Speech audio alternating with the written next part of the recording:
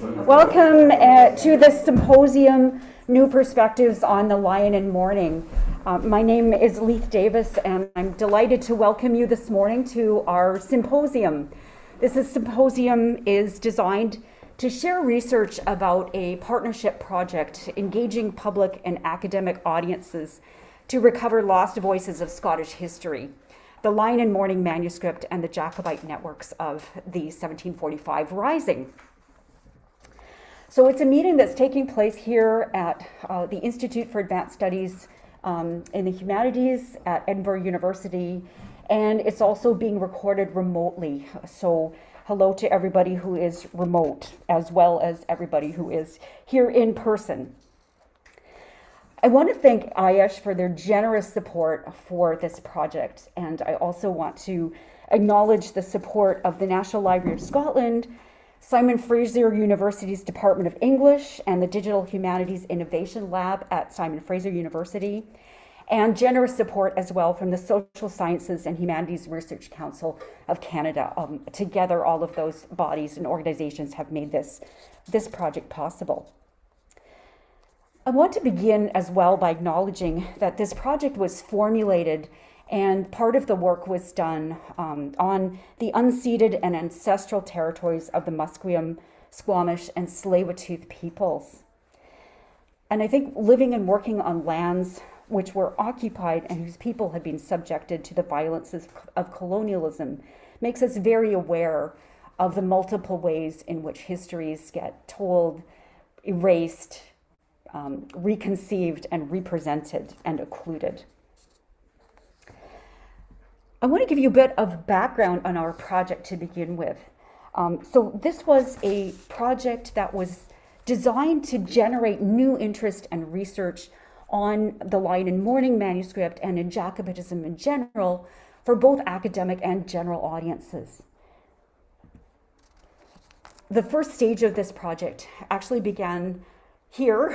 Well, it didn't begin here physically, we began here remotely with the support of IASH for the digitization and display of the manuscript, and work with the National Library of Scotland, and thanks to Ralph McLean and Francine Millard, as well as SFU's DHIL, Digital Humanities Innovation Lab. So that enabled us to do step one, which was the digitization and display of the Lyon and Mourning manuscript. And it is now available to the public, to everybody, through Fraser University's digitized collections. It's a little bit of a clunky website at this point, but we're hoping that that will change over the next while. The entire manuscript, all 10 volumes then, are available for digital display and consultation. Yay! As if that wasn't enough. Stage two, moving on to the second stage of the project. This was a SSHRC-funded partnership project between the National Library of Scotland and Fraser University's Research Centre for Scottish Studies and the Digital Humanities Innovation Lab. And this was definitely the partnership in time of COVID. So we organized this basically by splitting the objectives, the job objectives. We had our Edinburgh team, Ralph McLean, and our research assistant, Harry Lewis.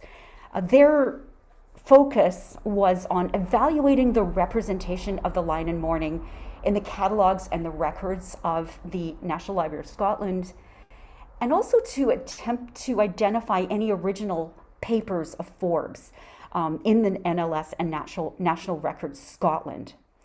In the manuscript, Forbes is constantly saying, "It's in my papers, it's in my papers, it's in my papers." And our question was, where are those papers?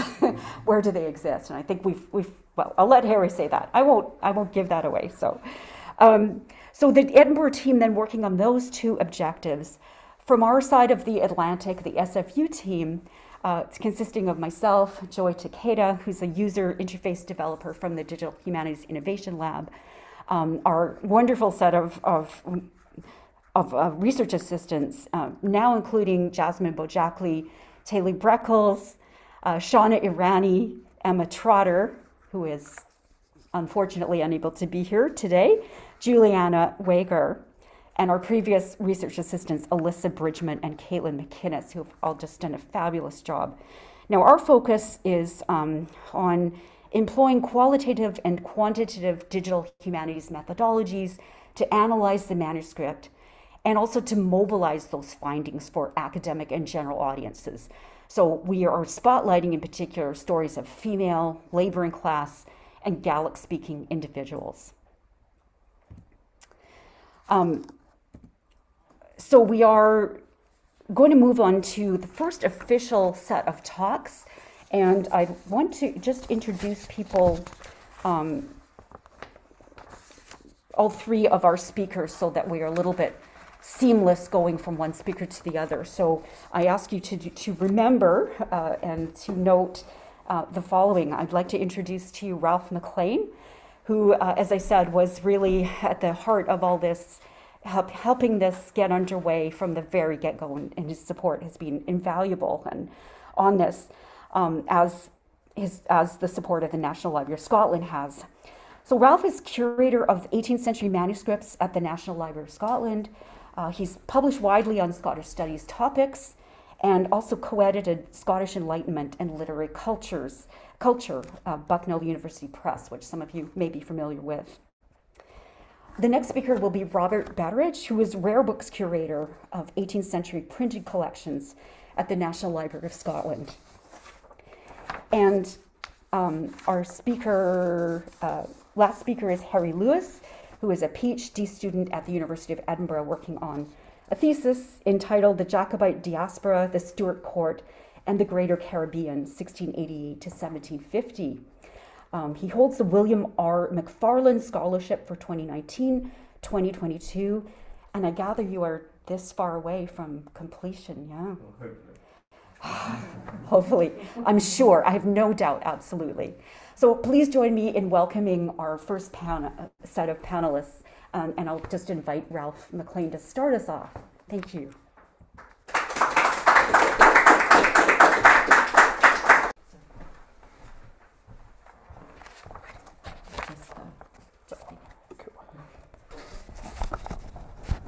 I'm just going to take my mask off to do the talk, and I'll put it back on again once I've finished.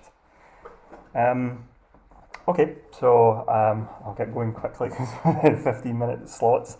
So the Lyon and Mourning has a rich and varied history from its creation by Robert Forbes until it eventually came into the possession of the National Library of Scotland. And for the purposes of this talk, I shall confine my discussion to the arrival of the manuscripts. A lot of people saw them yesterday, but here's where they sit on the shelf in the library. And I'll confine it to the discussion of the arrival of the manuscripts at the Faculty of Advocates Library and how they've been treated and used by the library in subsequent years. So the Lyon and Mourning has long been recognised as a treasure of the library's collections, but as we shall see, has often been deployed in very specific ways to draw attention to it. So in 1871, the volumes were in the possession of the publisher and author Robert Chambers, and following his death, they were bequeathed to the Faculty of Advocates Library. And the bequest was of such note that it was recognised in the press at the time, with an article outlining the importance of the collection for Jacobite history. Indeed, a cutting of the article was pasted onto a blank page of the first volume of the Lyon and Mourning. Here's that manuscript, along with the press cutting. Now, the piece notes that Chambers left specific instructions for the manuscripts. That was that my trustees shall deliver to the Faculty of Advocates for preservation in their library a manuscript in 10 volumes entitled The Lyon and Mourning. Now, the article notes that such a gift will ensure that it will now belong to a library in Scotland which is accessible to the investigation of historians. And indeed, it was the generosity of the faculty in making their collections available to view that was a crucial factor in receiving them as a gift. Because the publishing house of Chambers had frequently used the Advocates Library as a storehouse for knowledge of their own publications, and indeed the library was critical to the function of the extensive publishing industry which was based in the city. Now, having related that the bequest was of such note that it was recorded in the press, it's perhaps somewhat surprising that it was not noted in the faculty's record books. And thanks to the library's cataloguing system, we do know that the bequest was recorded on the 14th of August 1871. However, there are no references to this at all in the minute books of the curators. Indeed, the first mention of the Lyon and Mourning in the minutes did not occur until October 1892, when they had been contacted by the Secretary of the Scottish History Society for permission to examine the manuscript. At this stage, the intent was similar to approaches to the work in the past, because they only wished to examine the manuscripts in order to identify and transcribe portions of the manuscripts which may have been suitable for publication. This was granted by the faculty on the 26th of October 1892, but there are no further references to its publication. And even in 1895, by which time the decision had clearly been made to publish the majority of the manuscripts in 3 printed volumes, there's no reference to the publication, although there are further notifications of approaches by the Scottish History Society to use library materials as the basis for subsequent publications. And even the full entry of the Lyon and Mourning into the Faculty of Advocates catalogues came after the publication of the volumes in the Scottish History Society series, as you can see here in this image. Now, while this may be surprising for something of iconic status, it was not unusual for materials in the Advocates Library to remain in an uncatalogued state owing to staff shortages and inadequate time to be available to devote to cataloguing collections. Nothing new there. Now, that isn't to say that the materials could not be found. They would have been assigned a shelf location and a basic description to allow them to be retrieved from strongrooms. However, a fuller description of the volumes would not have been available until the first decade of the 20th century, when some of the backlog was tackled in more detail. And even then, the description was fairly basic, but it does note that the volumes were published by the Scottish History Society, which you can see at the bottom there. Now, despite the lack of entries in the minute books and its late appearance in the catalogues, the Lyon and Mourning was evidently an important addition to the library's collections. In 1889, the Glasgow Herald ran a series of 3 articles focusing on the history and the site of the Advocates Library. In order to demonstrate to the public exactly the sort of treasures that they should be, or that they could expect to find in the library, the 3rd article in the series was dedicated to collections held at the faculty's library. Now, from a manuscripts curator's point of view, it's interesting to see that the majority of this article is actually given over to the description of the library's important manuscripts rather than to its printed book collections. Indeed, to praise the library for the access that they had been given to the public so far, the paper was keen to note that the manuscripts at the Faculty of Advocates Library had always been open to literary research, and therefore many of them had already been made use of in printed works. Now, at the very time that the article was published, on the 30th of November 1889, both the original manuscript of Waverley, which was donated to the library in 1850, and the Lyon and Mourning were on display in a glass case in the Advocates Library. Here's an image of the Waverley manuscript. Although Scott's hand is incredibly difficult to read, this is actually the passage where Waverley meets Bonnie Prince Charlie, but you'll have to take my word for that. So the reference to Waverley is intriguing, as this manuscript appeared to be a perennial favourite for display. It was in the glass case here in 1889 and was out later again in 1902, when the keeper of the Faculty of Advocates Library noted that it was in a case along with a copy of the National Covenant of 1638. Now, certainly this would have been closed to members of the public from simply walking in to view the material. But as the library did try to do its best to accommodate researchers as much as possible, there would have been a reasonable chance for researchers to be able to view the material once they'd gained access to the library.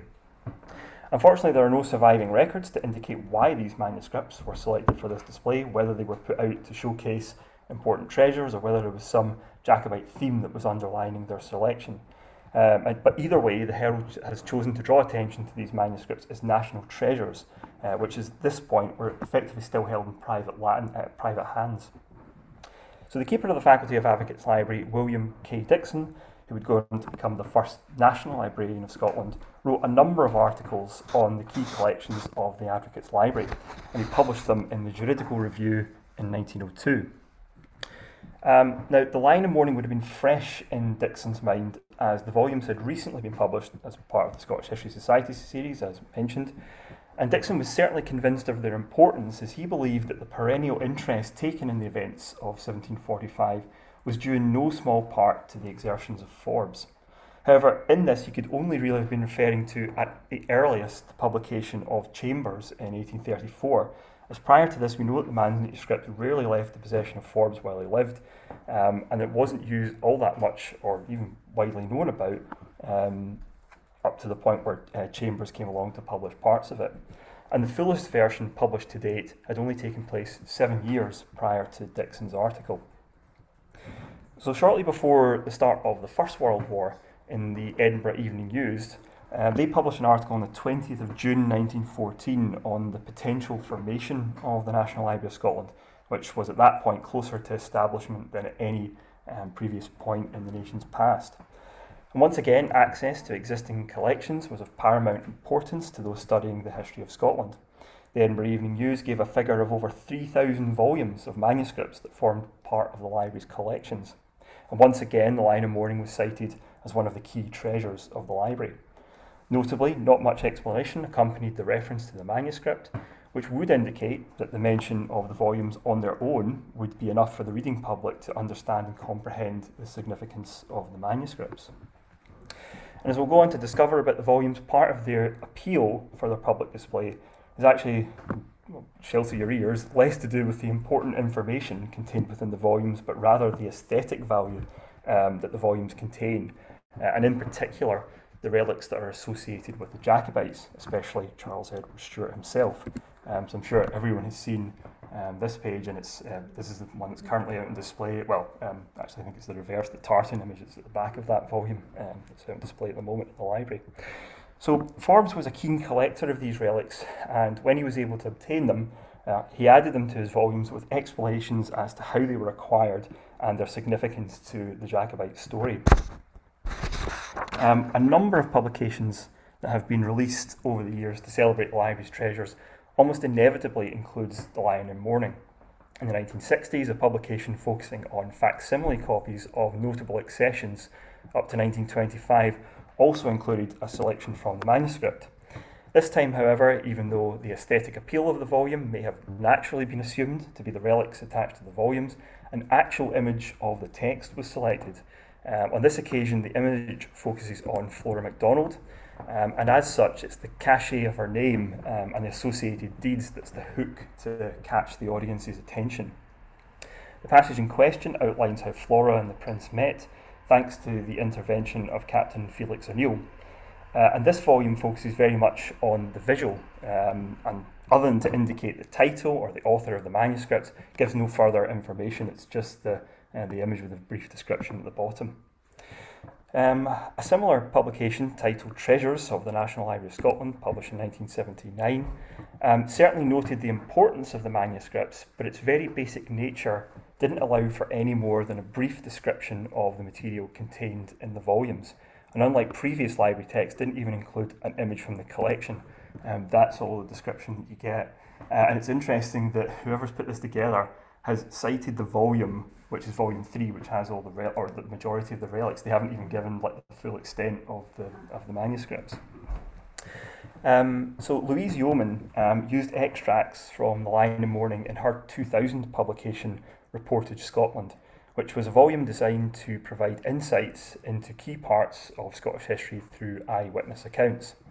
As a former curator at the National Library of Scotland, Louise's book concentrated on the wide array of sources and resources held at the library, and so one of the central elements of the book is that all the sources cited are made up of collections held at the library.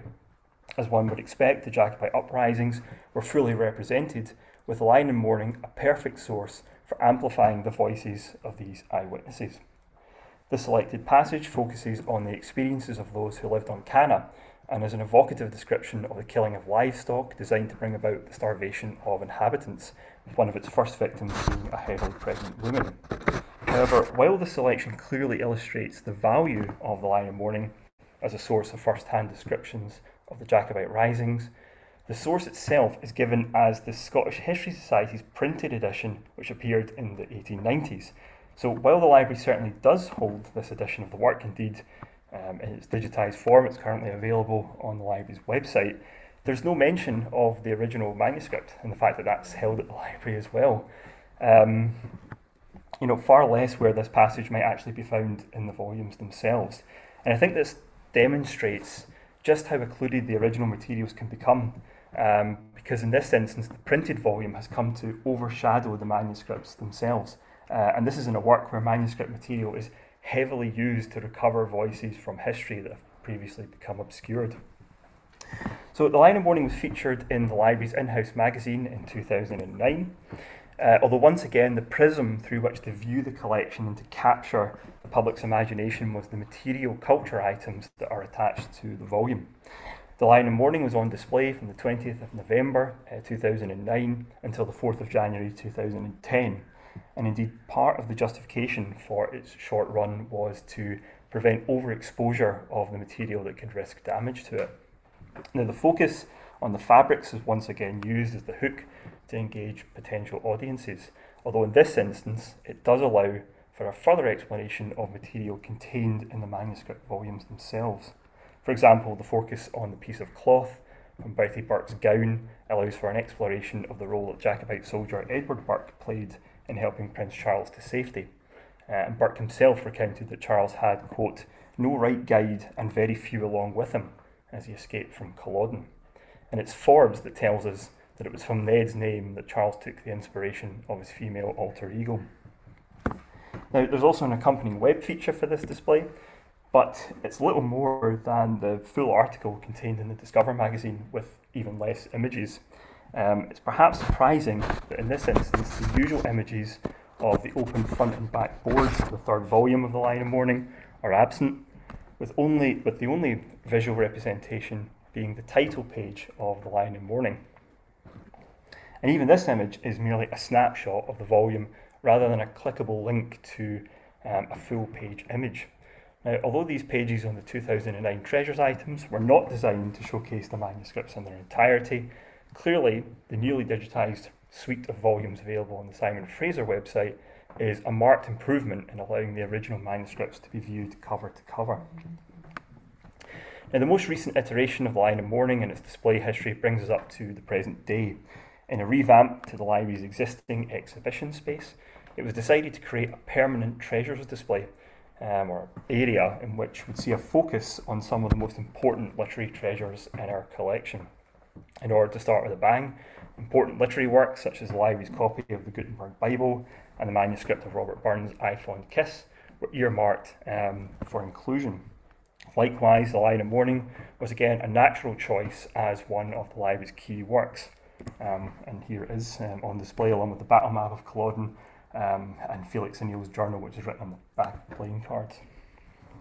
Now, the plan behind the Treasures Gallery is to showcase materials around key themes and ideas, such as the Scots contribution to innovation and design and literary achievements, which is of course apt for a national library. The Lion in Mourning is in a section on the shaping of the Scottish nation, which is again fitting given how the Jacobite risings were, or how important they were, in forging national identity during the 18th century and the impact that it had on an emerging British identity in the aftermath of the Union of 1707. Once again, the volume on display will feature the cultural artefacts so closely tied to Charles Edward Stuart and his escape from capture. Again, the reason for this is fairly apparent, as the library has to balance visual appeal with text-heavy content in a display that's predominantly text-based. This does create a problem in that the text itself continues to be occluded, hidden behind more eye-catching fabrics and clothes that are associated with romantic stories and attached to the figurehead of the cause. And this is certainly a trade-off in attempting to engage audiences with the material. Perhaps it is worth the initial effort to draw the gaze of the audience, as it in turn can be used to inspire them to engage more fully with the text itself. And just to finish off, I think this demonstrates the significance of the Lion in Mourning. Forbes' meticulous eye for detail and ability to capture and retain these stories not only provides us with a comprehensive overview of the Jacobite uprising using eyewitness accounts, but it also helps to qualify, to recover and to enhance narratives created by others present during the events of 1745 and 46, but which otherwise might have become lost to history. The Faculty of Advocates Library and its successor institution, the National Library of Scotland, have long recognised the importance of the Lion in Mourning and its role in Scottish history. It has been frequently consulted, displayed and written about. However, the project with Simon Fraser University allows a deeper dive into the manuscripts than ever before and offers real networking opportunities, not just to bring together like-minded people with an interest in the history of the Jacobites, but to explore the network of manuscripts themselves, to see how Jacobite sources held at places such as the National Library of Scotland and other institutions such as the National Records of Scotland can connect to and to link to the Lion and Mourning. Thank you.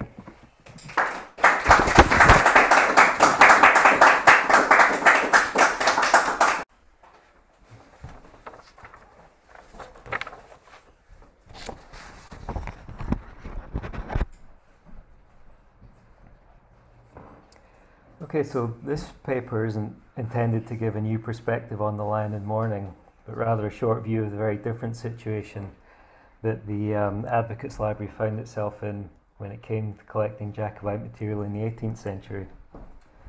Today, the National Library of Scotland holds one of the leading collections of printed material relating to the Jacobites.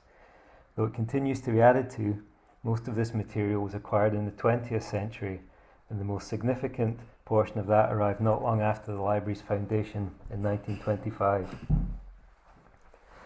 The collections presented to the library in the 1920s by the Reeds of Lauriston Castle in 1926, Lord Rosebery in 1927, contain a large number of items of Jacobite interest, whilst that presented by the Daughters of Walter Biggar Blaikie in 1928 was entirely dedicated to material relating to the subject and contains over 1,000 printed items and around 400 engravings.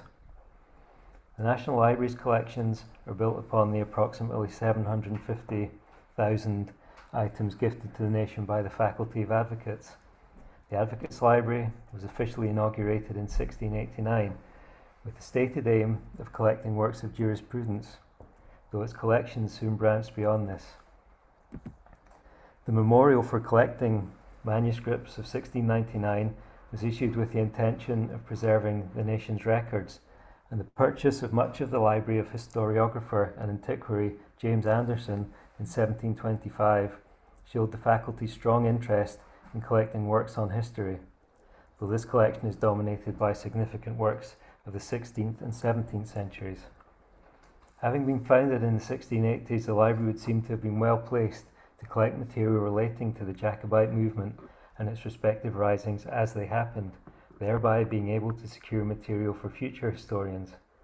Disappointingly, this didn't happen, and though there are items to be found, those works now held in the National Library printed in support of the Stuarts are acquisitions mostly made after the Jacobite cause had long lost its ability to threaten the Hanoverian succession. Given the short nature of this talk, I'm going to focus on the period around the 1715 Rising, for which the library has reasonably good records of its acquisitions and accounting. Thinking of the 15, I had a look back at the exhibits that were included in the exhibition the library put on to mark the 300th anniversary of that rising. Of the printed material in support of the Jacobite cause, it's telling that I could find nothing that was not a post-18th century acquisition. Whether the Advocates Library wanted to collect Jacobite material as it was produced has implications beyond merely what was available in its library. The influence of the Faculty of Advocates on Scotland's cultural and political life, particularly after 1707, has been noted by more than one writer. Historically, the legal profession has been identified as one that supported the Stuarts. In 1654, many leading advocates refused to abjure the monarchy and take the oath of allegiance to the Commonwealth. John Clive, in his chapter The Social Background of the Scottish Renaissance in Scotland in the Age of Improvement, cites Ramsay of Ochtertyre's claim that near a majority of the Lords of Session were in favour of the Stuarts, and Alexander Bowers' The History of the University of Edinburgh, which was published 1817 to 1813, claims that in the early 18th century, the great majority of the Faculty of Advocates were then strongly attached to the exiled family. Nonetheless, the faculty never made any public pronouncements that were not in support of the settlement of 1688, as John Macpherson Pinkerton notes in his introduction to the Minute Book of the Faculty of Advocates. For example, on the 2nd of December 1701, it was decided to send a loyal address to King William following Louis XIV's recognition of the pretended Prince of Wales. And 10 days after the Battle of Sheriffmuir, the faculty's members agreed to give in the names of their men servants, which was presumably related to a call for people to account for their households during the Rising. 30 years later, on the 31st of January 1746, the faculty proposed to appoint a committee to wait upon the Duke of Cumberland to congratulate him on his arrival in the city and to wish him good success in his expedition against the rebels. In the period around the 15, the faculty was led by the Whig politician Sir David Dalrymple, who was Dean of Faculty from 1712 until his death in 1721. So though there may have been sympathy for the Stuart cause within the faculty, his public pronouncements and leading figure were loyal to the Hanoverian succession. The faculty's most often cited brush with Jacobitism in the early years of the 18th century occurred when it accepted, but subsequently returned, a Jacobite medal presented by Elizabeth, Duchess of Gordon on the 30th of June 1711. This generated a number of publications, none of which, perhaps unsurprisingly given the embarrassment caused to the faculty, the library acquired at the time. Though politically sensitive, the acquisition of a medal was not in itself a surprising thing for the faculty to have considered, as it already had a substantial numismatic collection. If the medal was given as a way to test the faculty's support for the Jacobite cause, it reinforces the faculty's role as a leading institution in Scottish society and the weight its public support would have given to the validity of the Stuart cause. The presentation of the medal, the subsequent trial of James Dundas, eldest son of Lord Arniston, for agreeing to accept it, and the Whigs' wider mistrust of the ministry that saw Sir David Dalrymple replaced as Lord Advocate, must have had a profound impact on the faculty's attitude to collecting material that promoted the Jacobite cause. In the argument over whether the medal was merely an object of historical interest, or rather something that might offend Queen Anne and the government and give legitimacy to the Stuarts, the latter thought prevailed, and so may have influenced the faculty's views on collecting similar material in print. The faculty's library was directed by curators appointed from its own membership, who made decisions about what was acquired. The keeper of the library from 1702 to 1728 was John Spottiswoode, whose political views John Cairns has described as enigmatic, though there are possible hints of Jacobite sympathies. Spottiswoode spent much of his time teaching law, and the day-to-day management of the library was left to the Jacobite librarian, printer, and Latin grammarian Thomas Ruddiman. In spite of his Jacobitism, it's hard to see that Ruddiman ever let his allegiance get in the way of his career, despite the controversy over his criticism of George Buchanan's anti-monarchical views and the Jacobitism of the Caledonian Mercury. Ruddiman came from Banffshire, and after a fortuitous meeting with another Jacobite intellectual, Archibald Pitcairn, came to Edinburgh, where he began his employment with the Advocates' Library in 1700. Though he would not be promoted to keeper of the library until 1730, his usefulness to the faculty meant that he undertook work beyond his position as an underkeeper, though that would not necessarily extend to getting his own publications into the library's collections. Along with close links to both the library and Ruddiman was the bookseller and printer Robert Freeburn, who, unlike Ruddiman, was fully active in the Rising of 1715, leaving Edinburgh to establish the Jacobite press at Perth. In the early years of the 18th century, Freeburn was by some margin the leading supplier of books to the Advocates' Library. Between April 1703 and December 1713, the faculty's accounts record over £3,600 Scots paid to Freeburn for books. The last payment to Freeburn before the outbreak of the 1715 Rising was for £17, 16 shillings and 6 sterling, which he acknowledges receipt of on the 4th of August that year. In his account of Freeburn, published in the Scottish Historical View in 1918, the Reverend W.J. Cooper suggests Freeburn was involved in the attempt to seize Edinburgh Castle on the 8th of September, but as recorded by John Ray's History of the Late Rebellion, he was still in Edinburgh to print the manifesto and declaration by the noblemen, gentlemen and others who dutifully appear at this time in asserting the undoubted right of their lawful sovereign James VIII, the text of which was sent by Mar a few days after the raising of the standard on the 6th. Considering he was already under the government's eye, one wonders if Freeburn had nerves steady enough to keep him at work in the city, and if the manifesto could really have been printed at Edinburgh perhaps a week or so after the attempt on the castle. Following Freeburne's subsequent exile, it's not until January 1728 that the faculty is again buying books from him. Freeburne's press at Perth, the first to be set up in the city, provides an illustration of the Advocates' Library not collecting material relating to the 1715 Rising as it happened. Of the 21 works printed by Freeburne at press listed by the ESTC, which also includes the just mentioned manifesto, the Advocates' Library acquired just 2. The first of these, His Majesty's Most Gracious Declaration, a reprinting of the declaration given at Commercy on the 25th of October, is bound with 194 other items, mostly single sheets or publications of a few pages, and dated between 1679 and 1716. One of them being the verses on the most noble Lord Kenmure humbly offered to his eternal memory in praise of the executed, offered in praise of his eternal memory, in praise of the executed nobleman. The second is the miserable state of Scotland since the Union, briefly represented, which is bound with 14 other items dated between 1704 and 1733.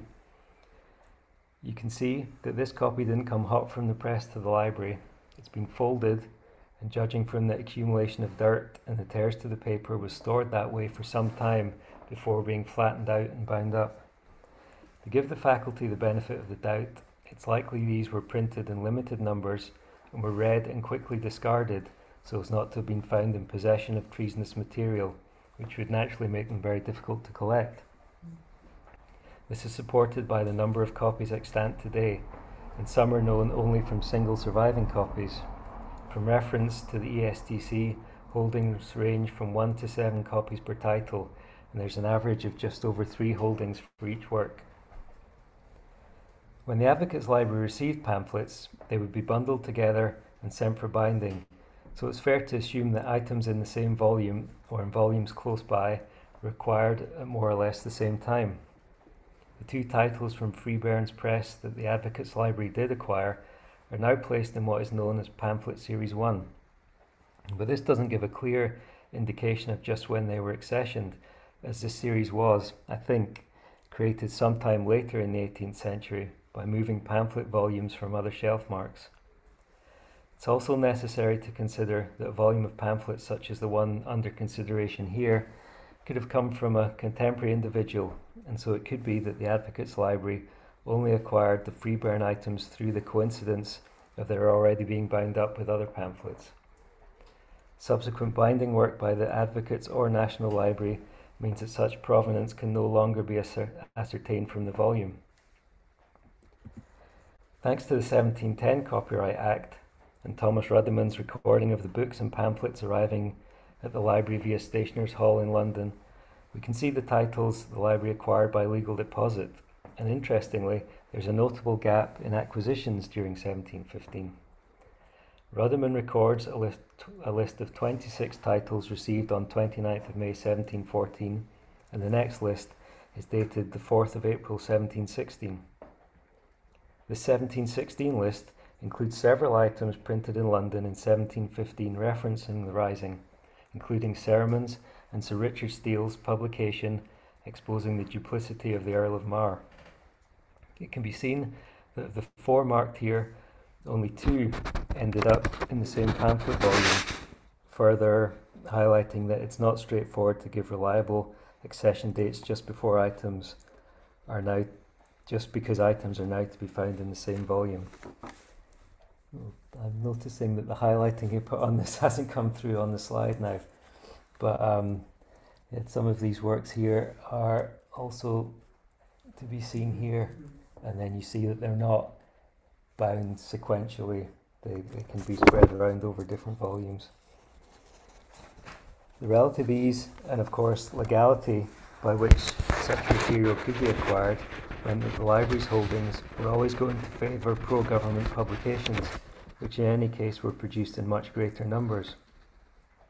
Returning to the 2 Freeburne publications, we need to ask, how did such works come into the library? Certainly not through Stationers' Hall and the Copyright Act, but I've seen nothing in the faculty records to say how or when they were acquired. I can only speculate that they were passed to the library by individuals who took the view that such works would be of interest to posterity, or, as just mentioned, that they were part of collections already put together by others. The miserable state of Scotland is recorded in the 1742 printed catalogue of the library, so it had been acquired at some point by then, but I've not been able to find the declaration in the same catalogue. The appearance of the miserable state of Scotland in the 1742 catalogue shows that by this time the faculty were prepared to publicly acknowledge their ownership of pro-Jacobite material.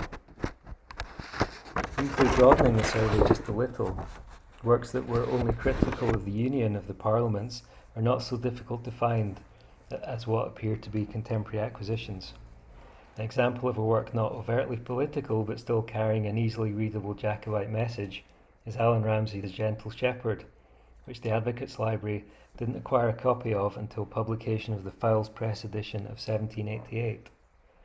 As for his poems, a two-volume set of the 1721 Edinburgh edition printed by Thomas Ruddiman was not acquired until sometime between 1788 and 1807, and the London 1800 edition was acquired, presumably by legal deposit, just after publication.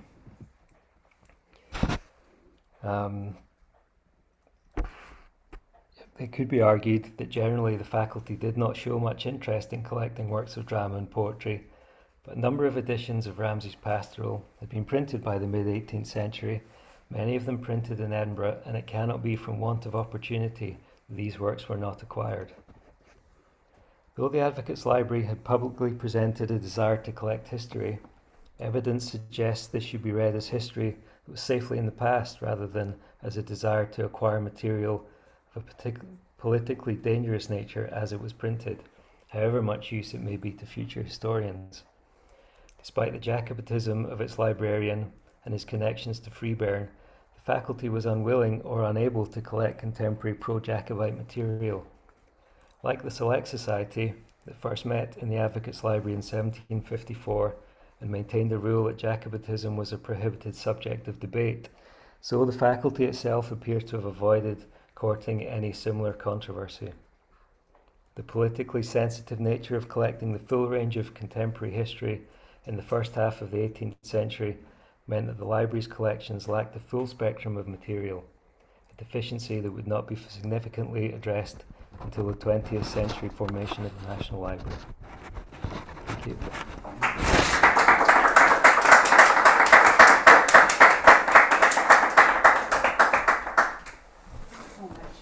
I'm going to get right into it. Okay, so today I'm going to talk about my work as a research assistant on the Lyon and Mourning project. I should note that this has built on George's work, earlier research that I took over from earlier this year, and so in effect, kind of presenting combined efforts. So the main aim of this research was to discover the location of the other materials that Forbes used to write the Lyon and Mourning. So if you read the line, Forbes copied out letters and interviews that built up this narrative, but he also refers to a lot of original records as existing among my papers, kind of somewhere off in an office, probably down in Leith. So the aim here was to discover where these papers are now and possibly what other records he possessed. A secondary aim of this, which has been slightly hampered by the limited access to National Records Scotland, if anyone wants to boo, has been to find other copies of the items that Forbes included in the Lyon and Mourning. So things like a different version of the same account of battle or a poem, things like that. So today, I'm really going to focus on that main aim, however, and give you an overview of the trail of Forbes' papers. Really what this will be is looking at two routes for where the papers went after Bishop Forbes died in 1775 and where we can find those records today. I'll start with the best known account of the passage of the Lyon and Mourning to Sir Henry Stuart of Allington, and on to Robert Chambers and on to the National Library of Scotland. And the second section of this talk will look at the route of the papers through the Cheney family and from there their dispersal.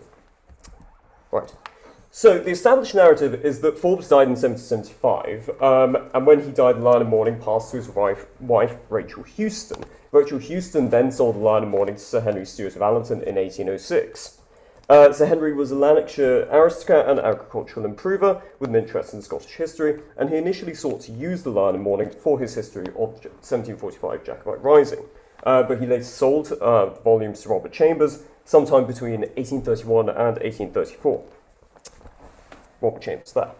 Robert Chambers was a publisher and author, and he published sections of the Lion and Mourning in 1734 in his Jacobite memoirs of the Rebellion of 1745, and he later added sections of this to his History of the Rebellion in Scotland in 1745-1746, the last edition of which was published in 1869. In 1871, as we've heard, Chambers donated the Lion and Mourning to the Advocates Library.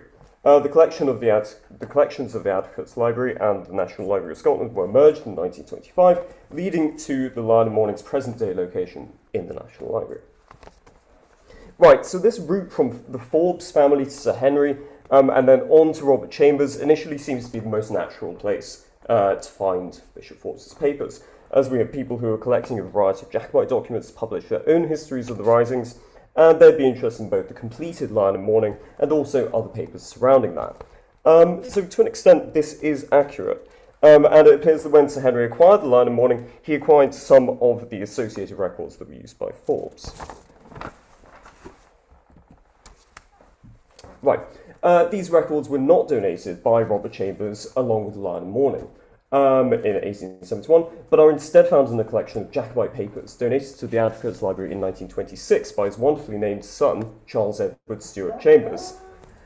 Charles Chambers appears to have inherited the entire library from his father, Robert Chambers, and in an 1886 catalogue of his library, he describes his possession of Sir Henry Stewart's collection of Jacobite papers, which includes the quite vaguely titled Manuscripts of Bishop Forbes.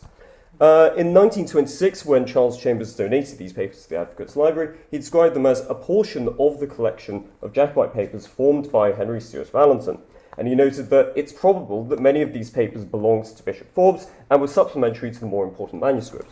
That's that letter there. More important manuscript, that is, say, the Lion and Mourning. So there's an immediate problem here in what in Chambers' donation in 1926 was only a portion of Allenton's Jacobite papers, which indicates that there were others, possibly some of Forbes's, possibly not. Putting that to one side, this is sounding very promising and exactly like the sort of cache of papers that this project set out to find. Right, so let's take a look at what those papers are. Here we see the discharges and charges and discharges of Murray Broughton, which is written in Forbes' handwriting, this one over here. And the records donated in 1976 also include some Jacobite poems collected by Forbes and a few other documents that he seems to have collected and annotated. So, don't really know. I'll give you a second to take a look at that. So clearly this is from the collection that Forbes used to write The Lion and Mourning. Okay. Right, well, we can't celebrate too much as this collection has quite a few issues. The problem with this is that many of the records donated in 1926 were added to by both Sir Henry Stewart of Allenton and by Robert Chambers, and they're often mixed in together. So to take an interesting example, Sir Henry corresponded with a number of people with knowledge of the 1745 Rising, such as John MacDonald, who was the last surviving son of Flora MacDonald. So we can see that in that photo there. Right, so he's clearly following in Forbes' footsteps, doing a similar sort of process of information gathering. Robert Chambers did a similar thing and also added records to the collection, such as a sketch of the later life of Flora MacDonald, which was supplied by her granddaughter. So adding that extra degree of separation as time goes on. Robert Chambers even attached a piece of red velvet from Prince Charles's sword to the Lion and Mourning itself. So clearly this 1926 donation is a hybrid collection built up by Forbes, Henry, Robert Chambers. There are a couple of other big problems with the 1926 donation. Firstly, there are loads of records that could have been collected by any of the three men, but don't bear any signs of when they were necessarily created or added. Because of this, it's impossible to say, for instance, that 50 records are from Forbes, 40 records from Allenton, 100 records from Chambers. And it's notable that quite a few records from the 17th century and refers to kind of wider subjects in Scottish history, which we know that Forbes was also interested in, as were Allenton and Chambers. Another big problem with this collection is that it is not itself very big. And it doesn't include all the items that Forbes says were in his papers. This clearly isn't the entirety of it. So the collection is a few 100 items bound in 3 volumes, but clearly if we're being very generous and assuming that the vast majority of these records were Forbes's, it still isn't the sort of collection that would have been used to make The Lion and Mourning, which is 10 volumes and pretty substantial. Okay, so we have the second route. So where are the other papers? For this we have to go all the way back to when Forbes died in 1775 and to look at where his papers went then. Right, so this is what we'll call the Cheney route, the second route. This line of inquiry stems from the 1836 document left by Jean Rind, formerly Jean Cheney, who argued that Sir Henry's story that he had bought the records from Rachel Houston in 1806 was actually false. In her description, Rind stated that with regard to the Lion, he, Sir Henry Stuart Valentin, is possibly the most notorious liar, for he never bought it from Mrs. Forbes, because she died about a fortnight after her husband, but the whole of the bishop's papers were packed up, I think in his presence, before he died. So certainly this first point seems to be accurate, and there's an obituary for Rachel Houston in January 1776, printed in Scots Magazine. Ryan continued, and I quote, the Reverend George Cheney, my father, was his, Bishop Forbes, his sole executor, and that the papers were sent to him in sterling in 1775. After this, George Cheney refused to lend the documents to anyone, noting that Forbes himself had not intended for them to be published. So in this narrative, the papers passed to the Cheney family in 1775, rather than remaining with Forbes' wife. Certainly it seems that George Cheney executed Forbes' will, and would thus have access to his papers at his death. This fact makes Ryan's second claim quite intriguing. Ryan stated that in March 1783, after George Cheney had died, Sir Henry Stuart Valentin sought out her brother and begged that he, and I quote, lend of these papers of Bishop Forbes, which had been that very said Lyon and Mourning, and that he would take great care of them. Jean Ryan's brother was Hugh James Cheney, who was an Episcopal clergyman in Stirling. So while not detailing the extent of this transaction, Ryan states that Hugh Cheney sent what Stuart wanted, and this was how Stuart came into possession of the Lyon and Mourning. Given that a portion of Forbes' documents out with the Lyon and Mourning are in this 1926 donation by Charles Chambers, it seems quite clear that Hugh Cheney sent more than just the 10 volumes of the Lyon and Mourning, but that he also sent along some of Forbes' papers. This would have involved an element of selection, and suggests that while some of Forbes' papers were sent to Sir Henry, some were also retained by the Cheneys. So this is the slightly other route, slightly changed route. Right, so what are the records retained by the Cheneys? In the National Records of Scotland, there's a collection of Forbes' manuscripts sent by Isabella Cheney to the Episcopal Bishop of Edinburgh in 1886. This is that letter.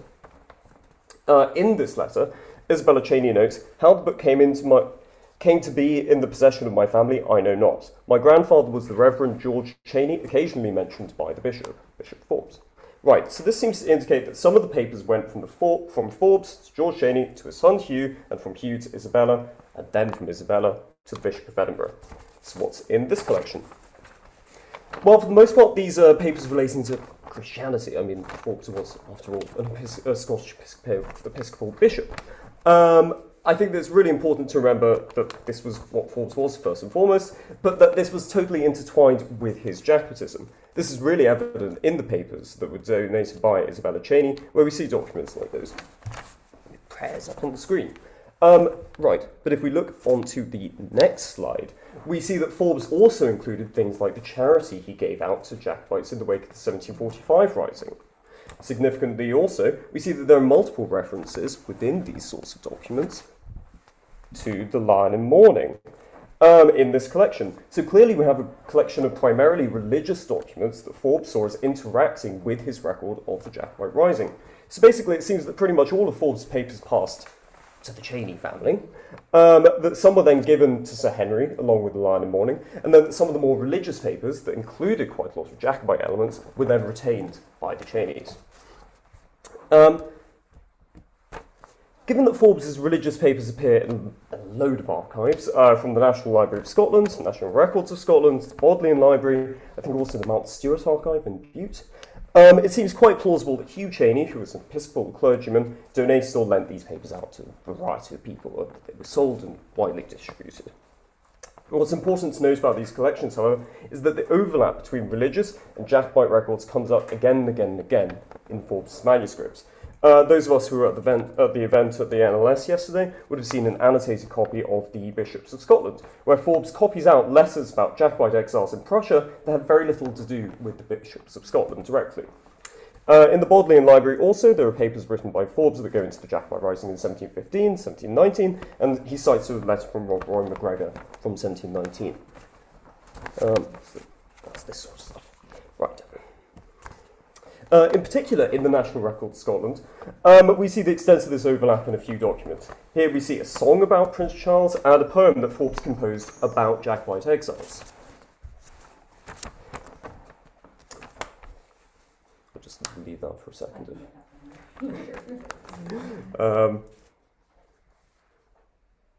Okay. Right. So let's get some conclusions from this. So really what this leads is to the view that a discrete body of Forbes's Jacobite papers probably didn't ever exist. And that instead they were simply his papers.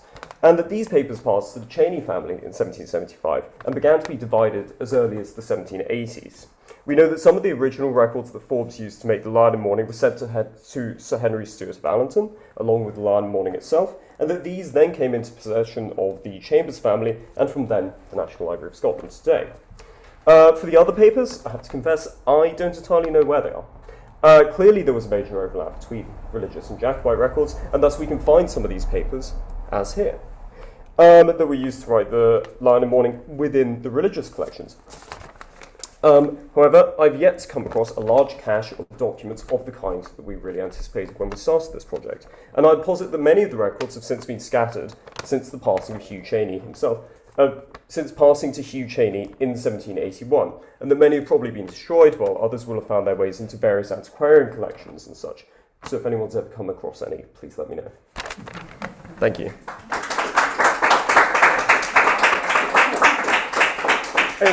Just finally, here is Forbes writing about Quebec, and I thought it would be quite interesting for Canadian attendees. Wonderful. Copying it out of the Caledonian Mercury. The first section of this presentation, you heard from the team of the National Library of Scotland, an Edinburgh-based team. So we're switching over the Atlantic to the SFU-based team, and just as a reminder, our goals were to look at, to employ qualitative and quantitative digital humanities methodologies, to look at the manuscript, the Lyon and Mourning, and to mobilize those findings. So both through the website that people will use to interact with the manuscript, and also will be featuring spotlights of particular individuals from the Lyon and Mourning manuscript, particularly female, labouring class, and Gaelic-speaking individuals. So today I'm going to just introduce our panelists to you, and we'll move again, as we did before, seamlessly from one to the other. I will be starting off and telling you a little bit about the project itself and focusing on the conceptual aspects of digital humanities research that we're doing. We'll be hearing next from Joey Takeda, who is really the mastermind behind all of the digital humanities work that we are so privileged to have him working on the team. Joey is a user interface developer with the Digital Humanities Innovation Lab at Fraser University. He's worked as a programmer for a number of DH projects, including the Map of Early Modern London, Landscapes of Injustice, Linked Early Modern Drama Online, and the Winifred Eaton Archive. He recently completed his MA in English from the University of British Columbia, where his research focused on Indigenous and diaspora literature, textual and editorial approaches, queer theory, and eco-criticism. So he will be talking to us about an exact and faithful copy, encoding, transcribing, and using the digital Lyon and Mourning. And we're also, we'll have 4 of our research assistants who will be presenting some of the research we're doing right now. And you'll be hearing from Jasmine Bojakli, who recently completed her MA in English at McGill University last year. She's currently working on her PhD in English at Simon Fraser. Her research focuses on the representation of the 18th century bawd in literature and other media. And she will be focusing on recovering the voices of women in the Lyon and Mourning. You'll also be hearing from Taylor Breckles, who will be talking about transcribing the Lyon and Mourning. And Taylor is currently pursuing her MA in English at SFU. Her research interests include Indigenous studies, media history, humor studies, and sociolinguistics. And she was awarded a David and Mary Macquarie Graduate Fellowship in Scottish Studies in 2021 to 2022. You'll be hearing from Juliana Wager, and she will be talking about Forgotten Jacobites, Anne Leith and Anne McKay. And Juliana has recently completed her BA at Simon Fraser in Gender, Sexuality, and Women's Studies and English. She is currently working towards her MA in English. Her research interests include 18th century Scottish literature, women's literature, and Scottish women's travel writing. And I'm sure we'll also hear from Shauna Irani, who will be speaking about Ned Burke and Mrs. Robertson. And Shauna is currently pursuing her MA at Simon Fraser. Her research interests include trauma studies, feminist spatial theory, and print culture studies.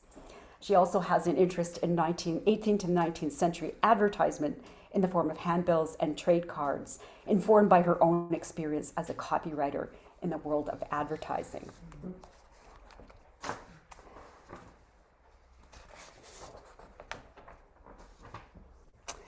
All right, I also wanted to acknowledge the other team members, Emma Trotter, who is working with us now, and previous research assistants on the project, Alyssa Bridgman and Caitlin McInnes. And it is certainly a project that needs a lot of bodies and feet on the ground working with it. So we're very privileged to have a wonderful team of people who are working on the qualitative and quantitative analysis.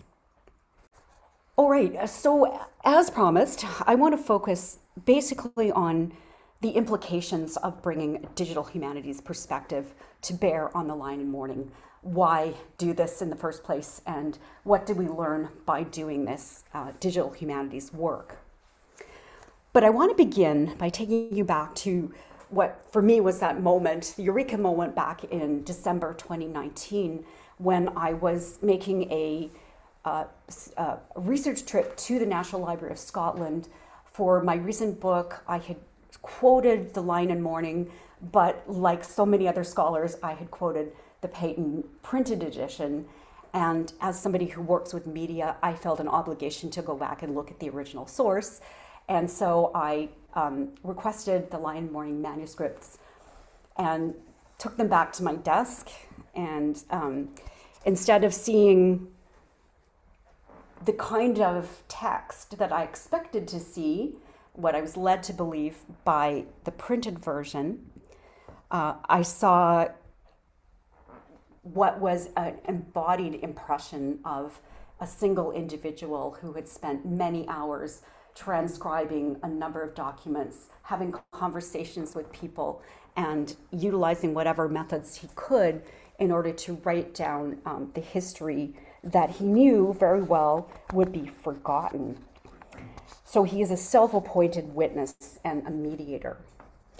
And I realized that although the Peyton printed edition is extremely useful, and I'm very grateful to what the Scottish History Society did in printing that out, making it available, I realized that it completely misses the embodied context of what was a labor-intensive process by one man.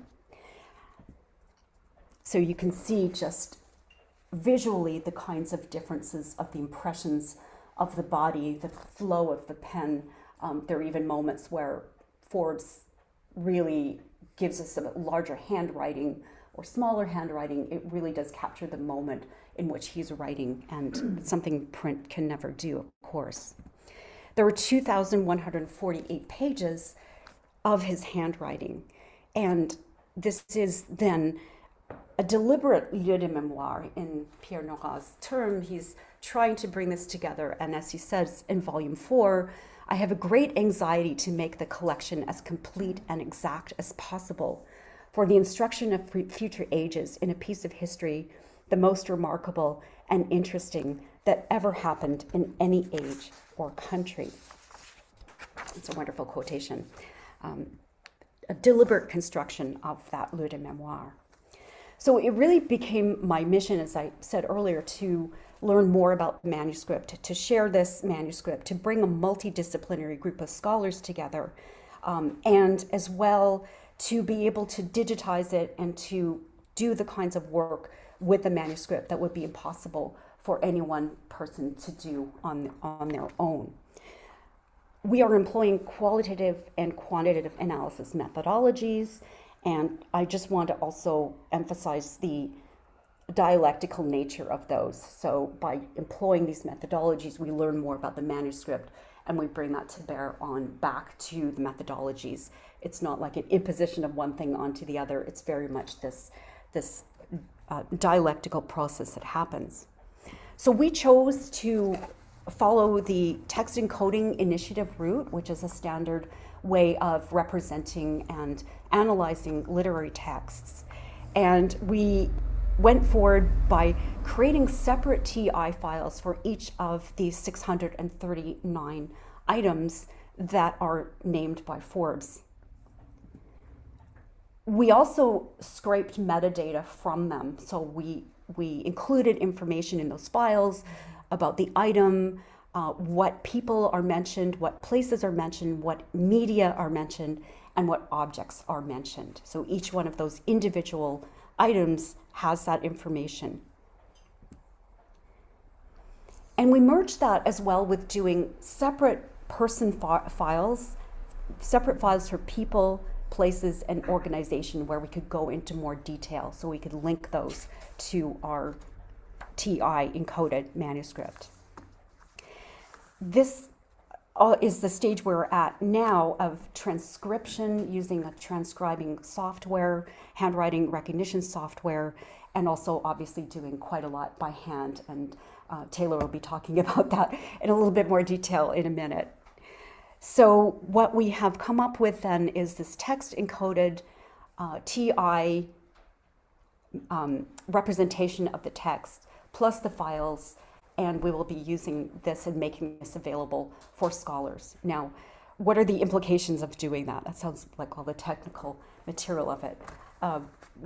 What are the implications? Why are we using these digital humanities tools, and what do we hope to get out of this? Well, I just want to put out to start with that, as I suggested, the manuscript is so huge, it's so rich, and what we're able to do by employing digital tools is really to make it possible with relative ease and speed, as Ruth Annard et al. Suggest, to measure the relationships between many entities in multiple ways, allowing a rich, multidimensional reading of complex systems never possible before. So while we have our own ideas about what we're searching for, we also want to make this a tool that is usable for other people who are asking research questions that we don't have at this moment, but we hope that will be generated. And what I want to just briefly indicate are three areas in which employing digital tools with the Lyon and Mourning help us see the manuscript from a different perspective. And I'd like to suggest, first of all, that by using these tools, we understand in a very different kind of way the intermedial nature of the manuscript. So we are using these digital tools that make us aware of the mediality of the manuscript. Second, that by using digital tools, we are also recognizing this manuscript form as a contemporary form of information technology. So by using forms of information technology, we are basically seeing parallels in what Forbes is doing. And then finally, I want to suggest that using these digital tools enables us to better identify and analyze the many forms of networks that are represented in the text. So this is just a brief indication then of some of these concepts. Happy to go into this a little bit more in detail in questions or just in conversations later. Let's start by looking at how bringing digital tools to the Lyon and Mourning allows us to see the intermediality of it. The items that we have separate files for have all been identified by Forbes as separate items. They're listed in the tables of contents at the back of each volume. And this was the material that Stewart of Allenton used in order to create his volume, which is called Volume 11 now, which is also in the National Library of Scotland. So we started out with an understanding that what we would be able to do was to divide these items generically, to find those accounts, those items that were accounts, narratives, those items that were conversations, those that were letters, those that were poems and songs, and those that were miscellaneous. And it seemed pretty straightforward when we were first working on this. What we soon realized, however, was that each one of those items represents in itself a network of mediations. And I'll just give you a couple of brief examples. So Forbes conducted interviews with informants. He extracted that information and then he often wrote that down. So that's one way that he gathered his information. But that's not always the pattern he followed. So at times, instead of copying down the statements of witnesses, Forbes obtained copies of narratives beforehand and then followed up on the details upon meeting those individuals in person. For example, on Monday afternoon, December 28, 1747, he indicates he talked with Captain Alexander MacDonald, and that's Alistair McVester, the Gallic poet, who visited me in my own room and favored me with a journal of several sheets. And Forbes notes that these sheets were in his own handwriting, in the handwriting of young Clanranald, and in the handwriting of MacDonald of Glen Allerdale. So what interested us is the fact that he is using this, this account and talking to MacDonald about that, and then commenting on this. So it becomes multi-mediated in the process of his creating this single item. Forbes next day went through the whole journal with the captain, both to prevent my making any mistakes in transcribing of it, and also to have his observations upon some parts to render them more plain and intelligible to those who are strangers, either to the subject matter or to the Highlands of Scotland, and to have his additions to other parts.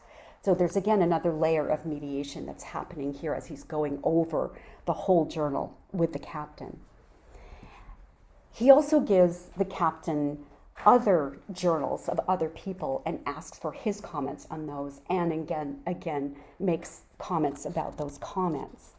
So what we found was that this manuscript is really a medial interface. It is something whose meaning is generated by and in inter, multi, and transmedial constellations and cross-medial references. And by exploring it through these digital tools, we're able to represent that, and we're also able to understand that mediality. The second thing that has become apparent to us through using digital tools is, in some ways, how similar the digital platform is to the manuscript platform that Forbes is using as a contemporary form of information technology. So in particular, Forbes uses this manuscript for its organizational affordances, its adaptability, and its flexibility. And again, just to give you a couple of brief examples.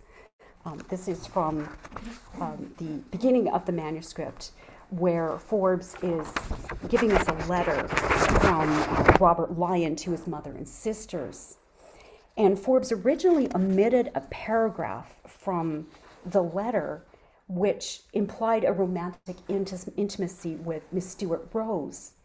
However, he later includes a note on the back cover, or the front cover, sorry, indicating, finding that Mr. Lyon's own relations and Miss Stuart Rose made no secret of the mutual affection that had been between the young lady and her departed friend, I obtained a true copy of the paragraph and transcribed it above. He includes an asterisk then to mark the place where the footnote the amended paragraph is, and says here the omitted paragraph should follow. So footnotes allow Forbes to be more flexible in what he includes, when he includes it.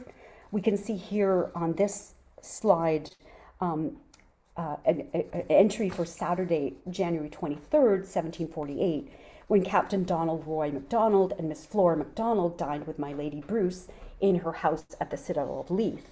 So here Forbes includes a footnote that actually spreads over the bottom of 3 pages, in which he remarks, "As truth is my only aim in making this collection, I so gladly embrace every opportunity of correcting any mistake in the accounts I receive, or any error I myself may happen to commit in the marginal notes." So the marginal notes become a way of constantly changing, altering, updating the information. The marginal notes also allow Forbes to include his own thoughts and his own assessments. So, for example, here he says, Donald MacLeod is much more to be depended on than Ned Burke in the account of things, because Ned can neither write nor read and was nearly 30 years of age before he could speak one word of English. So that's Forbes assessing the 2 accounts of Donald MacLeod and of Ned Burke. We see then, with the digital humanity tools, it really highlights the way this manuscript itself is a contemporary form of information technology. It is dynamic and it is evolving. Third, using digital technology tools also allows us to identify and analyze the many forms of networks that are represented in the text. And again, I'll just quote from Ruth Annert et al. From the Digital Turn, the Network Turn. "Digital humanities has proven to be an effective tool for understanding metric data on a very large scale. A seemingly infinite number of calculations can be run on the resulting network to filter and parse that large-scale data, giving a more nuanced understanding of both the local and the global." In particular, by using these digital tools, we'll be able to extract and analyze more granular data. So we'll be able to tell who mentioned whom in narratives and follow that thread through. We'll be able to track who gathered together in the Jacobite cause, where and how often. We'll be able to track to whom Forbes read out his accounts, and we'll also be able to track who wrote to whom, by whom, and through whom, through which means those letters were conveyed. Again, just to give you a couple of examples of the kinds of data that we are tracking here, this is from October 22nd. Forbes notes, "I delivered the original of the preceding letter to Robert Chesser, staymaker in Edinburgh, to be by him carefully transmitted to James Bain, tailor in the Strand." So those are network connections that we'll be able to map out of individuals that I think otherwise would not occur or be highlighted. It wouldn't be part of the process. Similarly, so many of these items that Forbes collects are read out to the invited guests. So it's really a question of Forbes creating new networks in the present as well. We have here, for example, he notes, witnesses, Richard Seaman, Baxter in Leith, John Hay, periwig maker in Edinburgh, Mrs. Betty Seaman, and Mrs. Ellie Kendall. Again, these are individuals who don't figure largely in the research up to this point. So this new focus, these new digital methodologies allow us to bring out individual voices and collective voices, different collective voices that haven't been heard before. In our project, we're particularly focusing on women, Gaelic speakers, and lower-ranking individuals, the ubiquitous servants everywhere who seem to be a little bit like the red shirts in Star Trek. They often don't make it through. Again, being able to employ these digital tools, we are turning to the network to understand old networks, new networks, using new networks to understand old networks. And just 2 more items about doing this digital humanities analysis quickly. This digital humanities analysis also encourages a networked interdisciplinary approach to scholarship, which is the point of bringing you all here, and I'm just thrilled everybody is here being part of this new network. And I think it also encourages a decolonizing approach to research. We are involving and valuing different skill sets. And just to quote my collaborator, one of our research team, Joey, over there, these are opportunities for real collaborations for research assistants as well.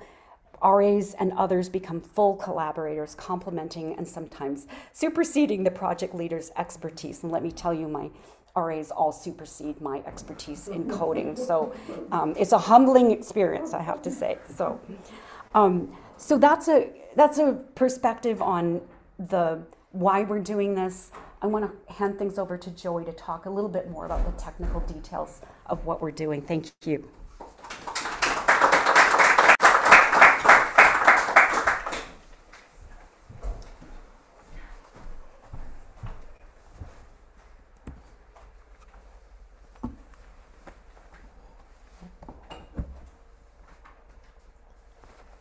Great, thank you.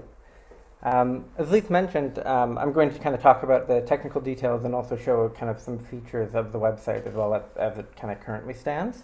But to begin, I kind of I want to talk about and to call attention to Forbes' sort of remarkable editorial practice, which has served as kind of the inspiration for this title, which is derived from a phrase that appears frequently throughout the Lyon and Mourning. Forbes often notes that he's providing a true, faithful, and exact transcription of what he's doing, and you can see a few examples there of saying that things are in somebody else's hand, or that he's providing it as faithfully or truly as he possibly can.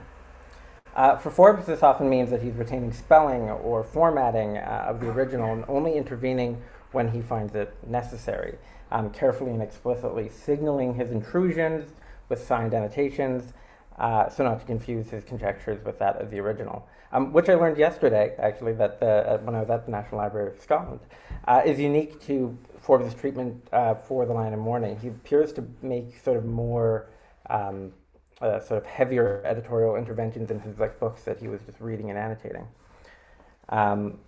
So what Forbes sort of produced, or often tries to produce, could be called a diplomatic edition, where like an edition of a text that looks to replicate the source document as faithfully as possible. We seldom have the originals to consult, as we've talked about, so we can't obviously be incredibly confident about the extent to which Forbes is doing this, but there's a mix of consistent formatting and spelling crossed with inconsistencies that suggest he is recording precisely what he sees on the page or close to. And I've made Forbes' assertion of exact and faithful into a question, and that's not an attempt to call it into question, Forbes' claim into question. Forbes is remarkably faithful to the formal qualities of the source materials, even retaining layouts of epitaphs, etc.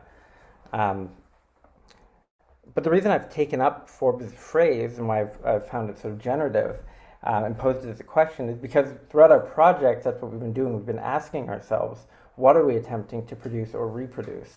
Are we, like Forbes, carefully attending to the eccentricities of the text, or are we just trying to harvest, normalize, and read across so many volumes, ironing out the textual wrinkles to see those networks woven throughout the manuscript? Of course, it's not that one necessarily forecloses the other, but rather what we're faced with, and what we continue to encounter in reading Forbes' manuscript, is what Julia Flanders and Flotus Unitas call, in their edited collection, The Shape of Data, the eternal struggle between data and models.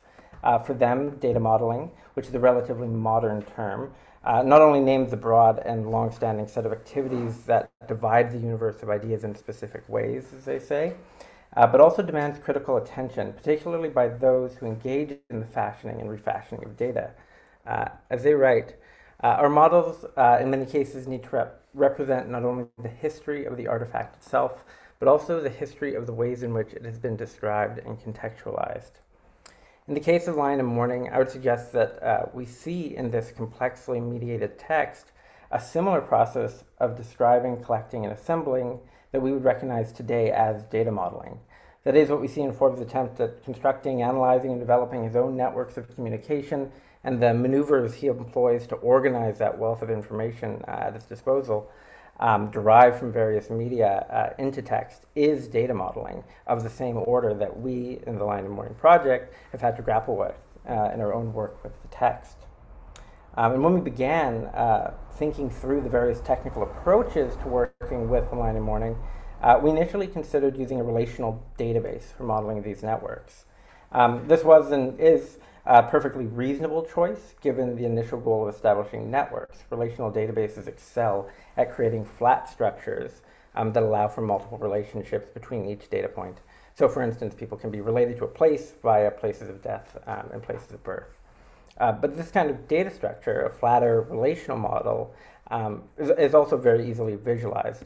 So this is something where this is pulled from our own sort of work, but you can see this is some of the sort of data we've already compiled, where we can see the sort of genres out of those 600 and some items.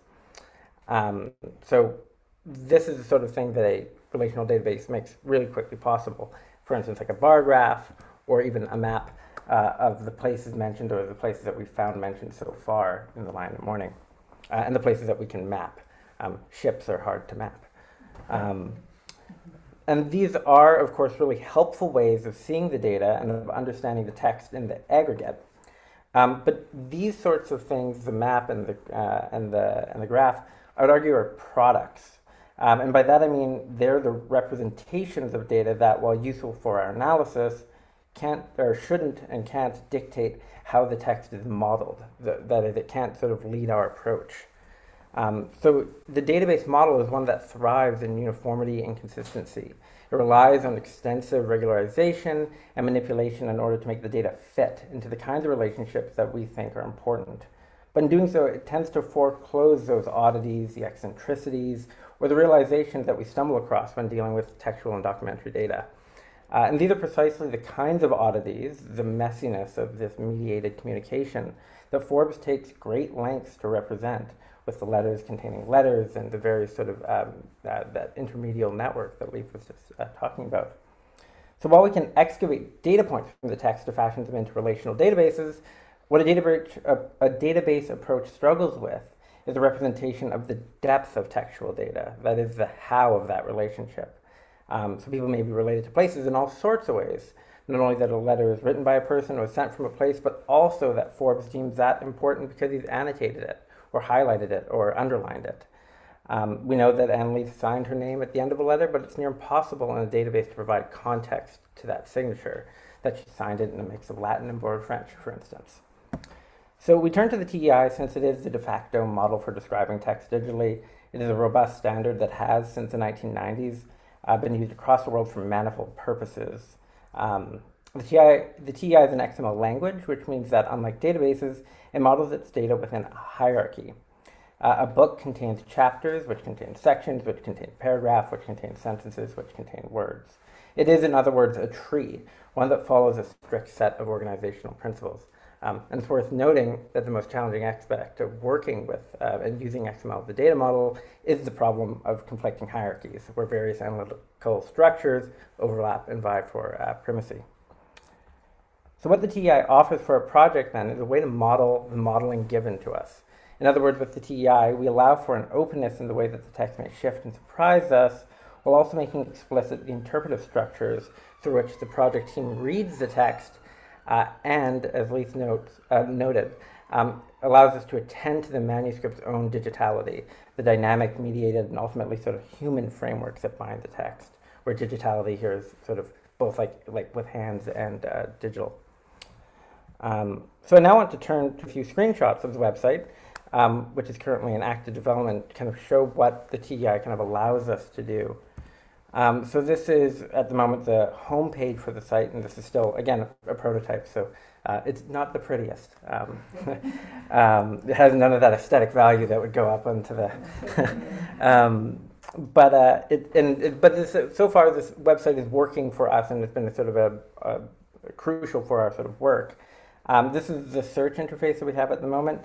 Raft of filters that allow for searching the text as well as faceted document searches.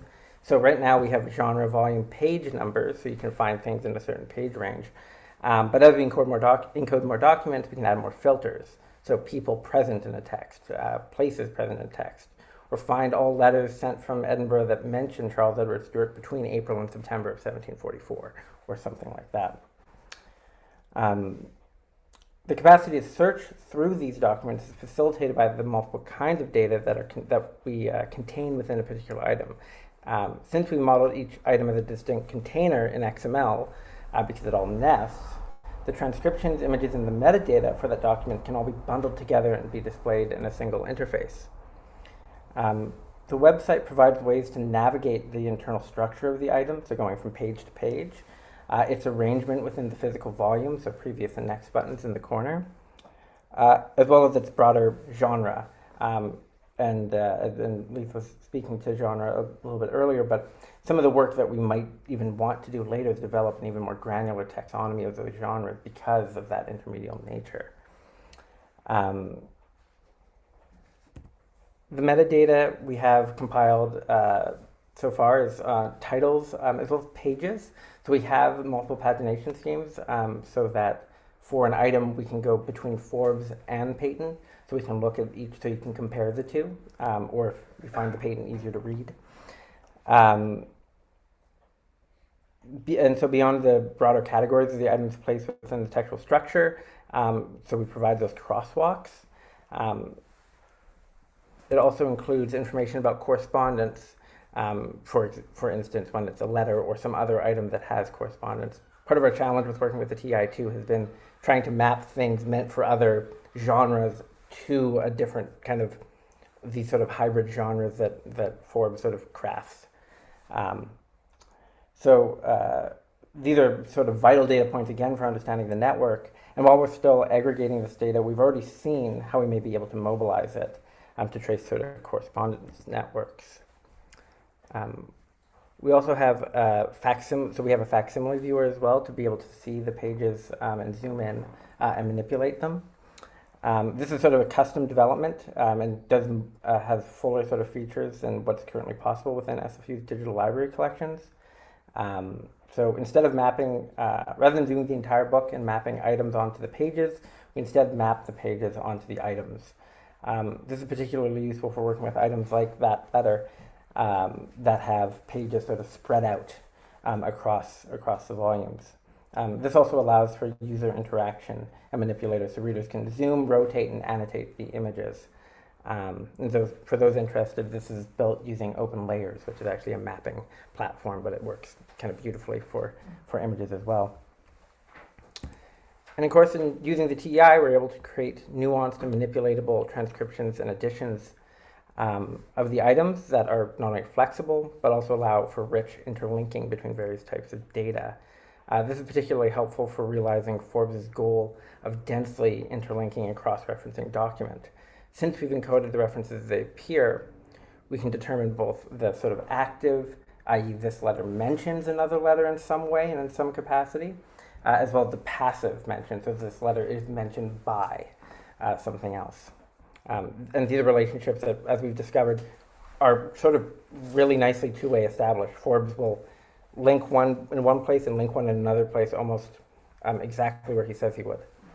And as well, since the TEI schema operates under the assumption that while documents are similar, they need not be exact, we have greater flexibility for accommodating particular features or for enriching or our encoding without necessarily making broad claims about the text as a whole. So our model doesn't need to shift to accommodate Forbes's or even our own eccentric practices, unlike a database, which would require reshaping that entire table. If you've ever worked with an Excel spreadsheet and realized you needed something new, all of a sudden, it's not fun. So here's, for instance, how we've modeled the concluding segments of the letter sent from Leith. Here you can see how the boxes don't overlap, but they nest.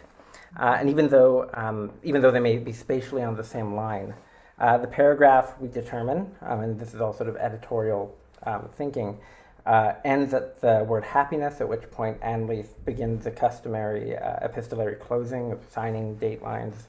And then following that closer, we have a postscript. And following that postscript, we have a nota bene from Forbes. Because we have encoded this in TEI, this structure, while only encoded once, can then be represented in multiple ways. So we have, for instance, a semi-diplomatic transcription, which attempts to retain many of the features of the layout.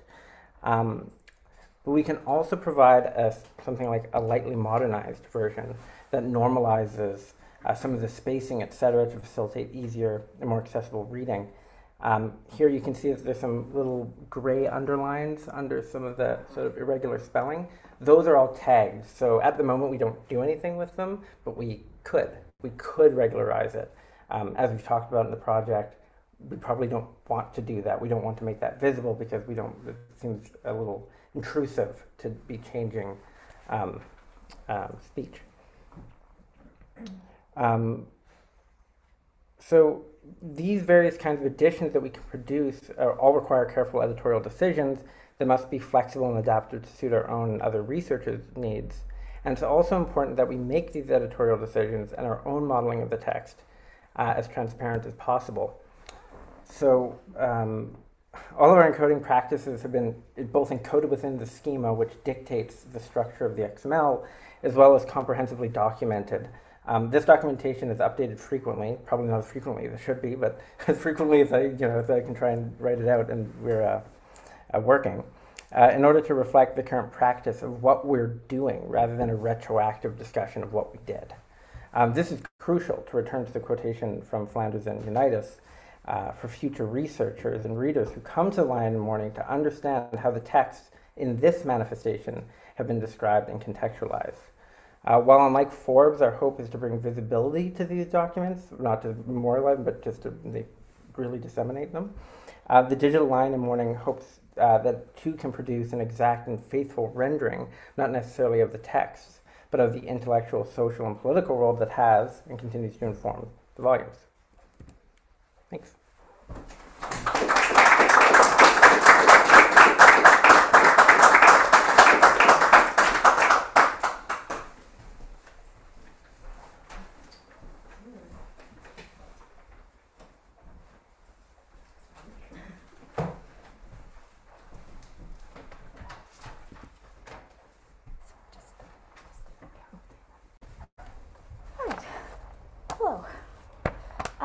My presentation isn't going to be nearly as in-depth or as formal or as professionally delivered as those we've already heard today.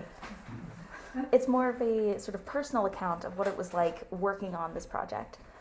So my personal involvement with the project thus far has mostly involved transcribing and some encoding work. I've been involved in quite a few interesting and unique debates that I never thought I would be a part of, such as in which contexts are ships considered to be places. I also have a newfound respect for how 18th century Scots were able to keep track of which Donald MacDonald was which. I heavily relied on Wikipedia for this, and it was still confusing. For the sake of time, I'm just going to briefly mention my experience. For the project, we used Transcribus, which Leith has already briefly mentioned, but it's a transcription software that necessitated us to only review what had been transcribed and then edit it to be more accurate. This image sort of reflects what my personal screen looked like during this process, where we would have the manuscript on one side and then what Transcribus produced on the other side. As you can see, edits were necessary. But I'll get into that in a minute as to what the whole process was like.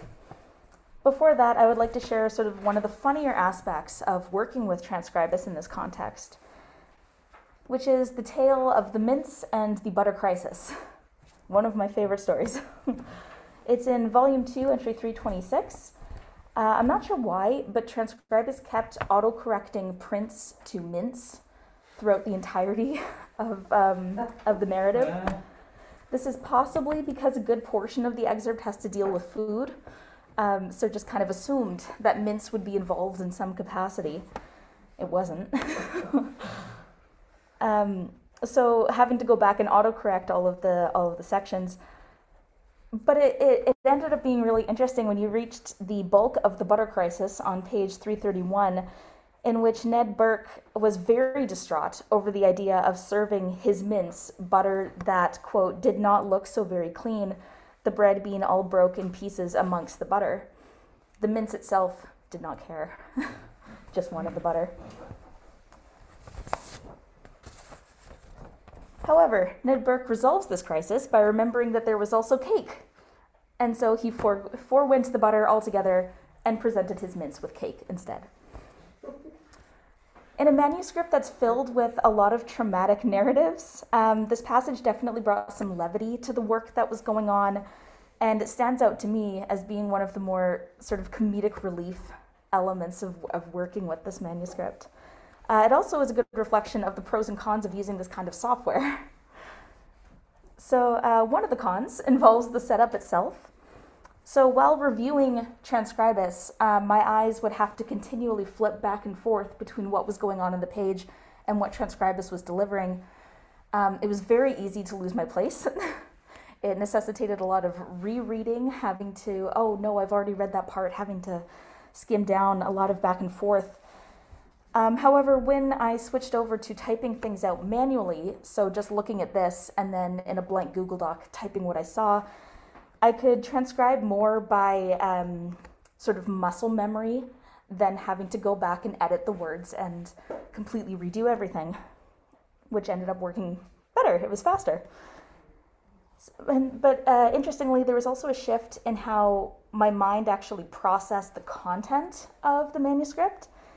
So it went from being more of an abstract formulation of letters and structures to being a more concrete narrative.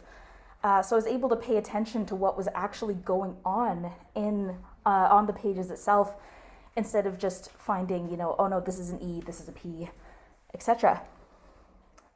Which ironically is the exact opposite of what we do while we're encoding. Like Joey mentioned with all the structures where you break things down to their very fundaments. So for me, transcribing the text manually allowed me to appreciate the nuances of the manuscript, such as these things. Oh, I don't know why that arrow's down there. It's supposed to be up there. Oh, okay, just take all of the arrows and shift them up about 2 inches. But I could look at the nuances, like things in variations in handwriting, notations, stylistic elements, changes in font, all of this, which of course was done manually by Forbes, which Transcribus can't pick up on. It's not going to say, you know, this word was underlined. This is something that we as people have to notice and then record. So formatting features, handwriting styles, things like this, a lot more easy to appreciate while doing things manually as opposed to Transcribus. All in all, I gained a lot of respect for Forbes as a serious and dedicated social anthropologist. He clearly had a very precise method for his work, and it has been exceptional being able to engage with this content. Thank you.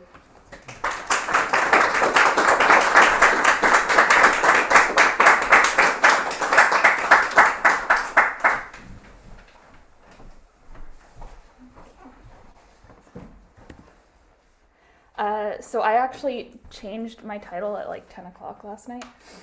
So it's not Recovering the Voices of Women in the Line and Mourning, it's Silent Voices of Women in the Line and Mourning. So in the poem Swivel, commissioned by the National Library of Scotland for New Treasures, Miriam Gamble uses fragments of Robert Forbes's Lion and Mourning to focus in on instances where women, children, or animals are mentioned in the narrative. Gamble begins her poem specifically with a line from Robert Lyon's letter to his mother and sisters. My dear mother and loving sisters, I could not allow myself to leave without bidding you farewell and offering my advice. As you can see, she really, the way she sets up her poem makes it look very fragmentary, which emphasizes her, like what she's doing with the pulling fragments from the narratives. So in beginning her poem with the very first letter in Robert Forbes's collection, which also happens to be a letter to the women in Robert Lyon's life, Gamble is setting up her poem to draw her reader's eye to those individuals we would otherwise overlook. Although difficult to see at first glance, these people, and occasionally animals, play a role in the lives of each of the individuals Forbes transmits. Like Gamble's poem, the Lion and Mourning team's project involves bringing out the voices of those who have been marginalized in the Jacobite risings. Among the voices we are seeking to recover are those of servants and lower class individuals, Gaelic speakers, and women. despite the masculinity subsequently associated with the Jacobite risings and the near erasure of the women involved in these risings in Jacobite studies, women are everywhere in Forbes's manuscript. Our project draws further attention to these women those women who are more well known, such as Flora MacDonald and Lady Anne Mackintosh, attempting to read them on their own terms, as Juliana will suggest in a moment. But it also draws attention to the roles of women who are hiding in plain sight in Forbes's Jacobite networks, such as Dame Magdalene Scott, Lady Bruce of Kinross. In a series of what we have termed spotlights, we will include women such as Lady Bruce, who hosted Forbes and other Jacobites at her home in the citadel of Leith. Although we usually hear only tangentially about Lady Bruce in The Lyon and Mourning, Forbes also includes several anecdotes that indicate her importance. One event that Forbes discloses relates the raiding of Lady Bruce's house after a Mr. George Lindsay gives information of her involvement with Jacobites to Justice Clerk. My Lady Bruce has often assured me of the truth of this discovery, she had made, and that she was certain the thing had come about in the way above mentioned, for that an old friend of hers waited on the Justice Clerk, to whom he declared his being much surprised how it should come about that my lady had met with any such trouble, seeing her ladyship was an old woman, much retired from the world, and very remarkable for her polite and neighbourly behaviour throughout her whole life. It is not only that Lady Bruce is a woman that leads the justice to believe that she would not meet with any such trouble, but the fact that she's an old woman. In her study of writers in the 18th century, Devaney Lucer points out that male and female writers experienced old age differently, stating that rich old men might expect and be granted respect and authority, while for women, old age was more likely to be experienced as a period of loss, both in terms of property and law, and in terms of physical decay. The fact that the justice cannot imagine Lady Bruce to be a source of trouble merely because of her age proves the differences in respect men and women, even when in the elite classes received as they aged. It is implied here that while it is difficult to imagine a woman in Lady Bruce's position, it is even more difficult to imagine a woman of her class, respectability, and age. However, despite Justice Clerk's belief in Lady Bruce's polite and neighbourly behaviour, her house is still raided, and in a horrifyingly intrusive manner. Her house is torn apart as the authorities search for evidence of her involvement. Her correspondence is read, and yet nothing is found to incriminate her, despite the fact that Forbes has been residing in her house. Women such as Lady Bruce are able to fall under the radar, so to speak, as members of the Jacobite network Forbes illustrates for us, simply because of their gender. But moments like the one previously mentioned are just as important to our understanding of these networks as other, more well-known events.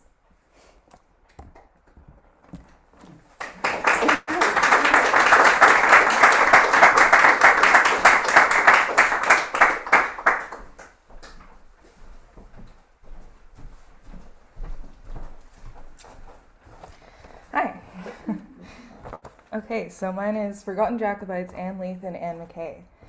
I would now like to briefly mention 4 more women that we are writing spotlights on and their efforts for the Jacobites. Beginning with Anne Leith, a woman who helped keep prisoner soldiers alive and fed, risking her own health and safety for them. Here's an excerpt from The Lyon and Mourning that Robert Forbes copied from Anne Leith's own writing.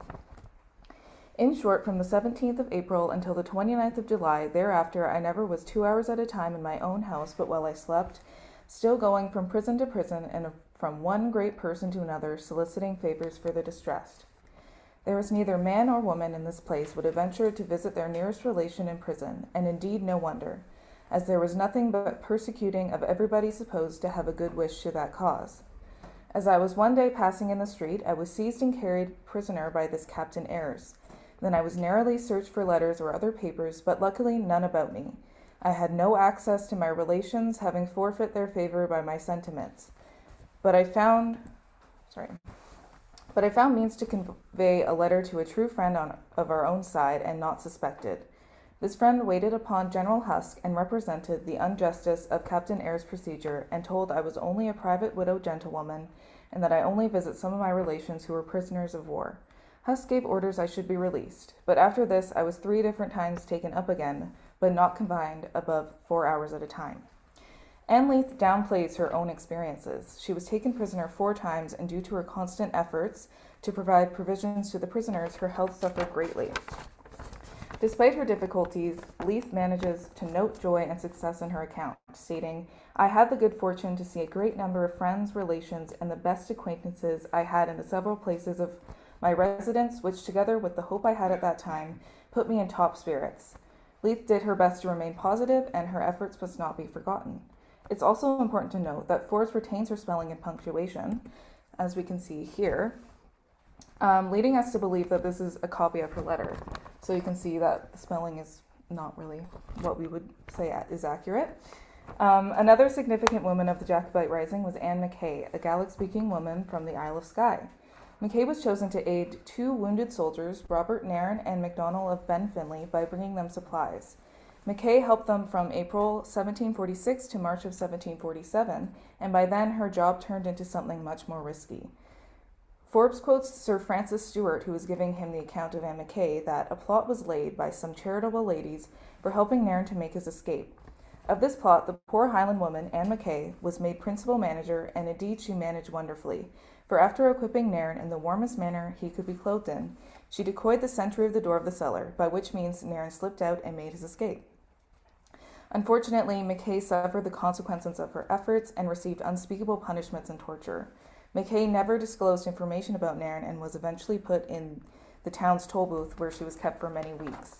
Her story is one of courage and strength, which is similar to that of many other women that Forbes mentions, including poor Kate, who could not talk one word of English, being a native of Skye, and who generously offered herself to Miss Flora MacDonald when she could get not one that would venture to go with her, when Flora was captured and sent to the prison ship in Leith. As well as a nameless servant lass who shows her feisty nature when asked to clean the feet of whom she thinks is a servant and is actually Charles Edward Stuart in disguise. When asked, she exclaims, "No such thing, although I wash the master's feet, I am not obliged to watch the servants. He's but a lowly countrywoman's son, I will not wash his feet indeed." These 4 women, as well as many others mentioned in the pages of the manuscript, represent a fuller account of the Jacobite Rising. The Lyon and Mourning project aims to do more than just write about these forgotten women, but to add their voices into the narratives of Jacobite history using their words and stories that are just as important as their mere peers. Thank you.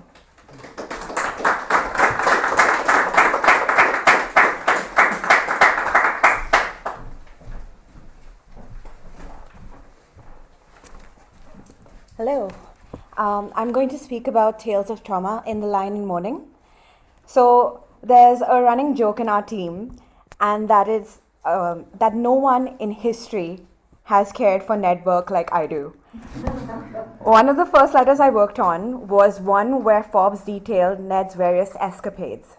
In order to avoid arrest, Ned enlisted the aid of a shoemaker's wife, disguised himself, and dodged the evil schemes of one Peter MacDonald, his arch nemesis, who also happened to be a distant family member. Nevertheless, I would read about Ned's near escapes and tell the team, "I just hope Ned makes it out okay."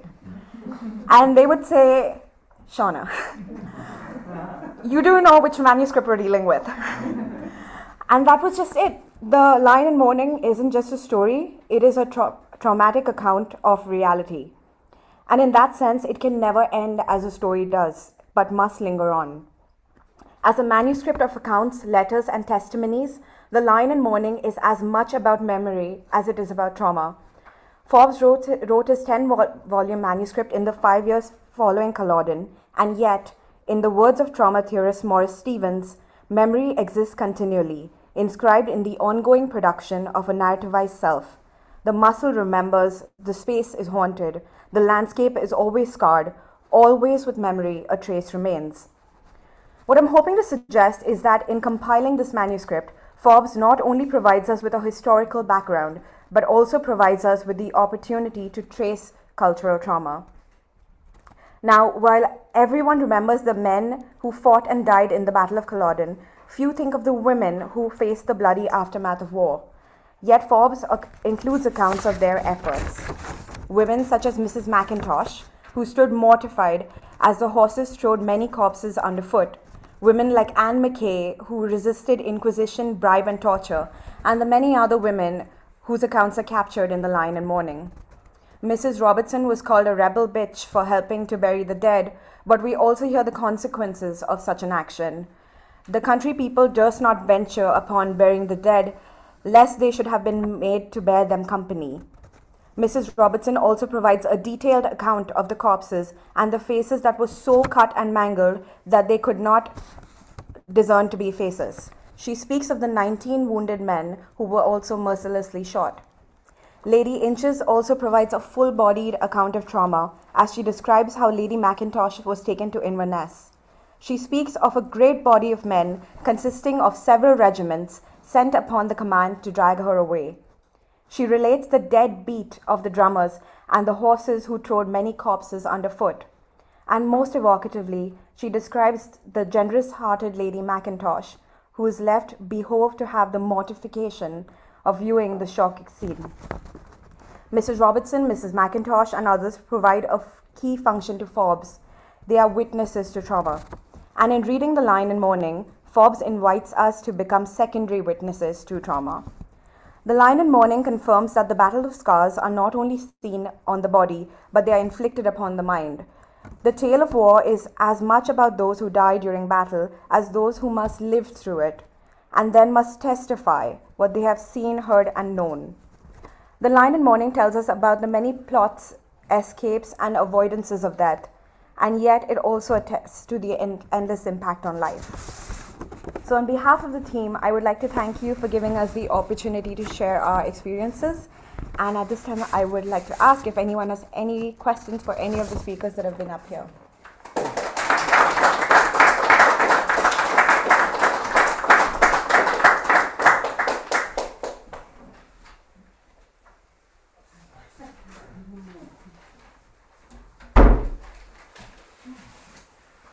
Could I just ask, based on what Joey was showing us of the website and development, what you're going to do with personal names and place names?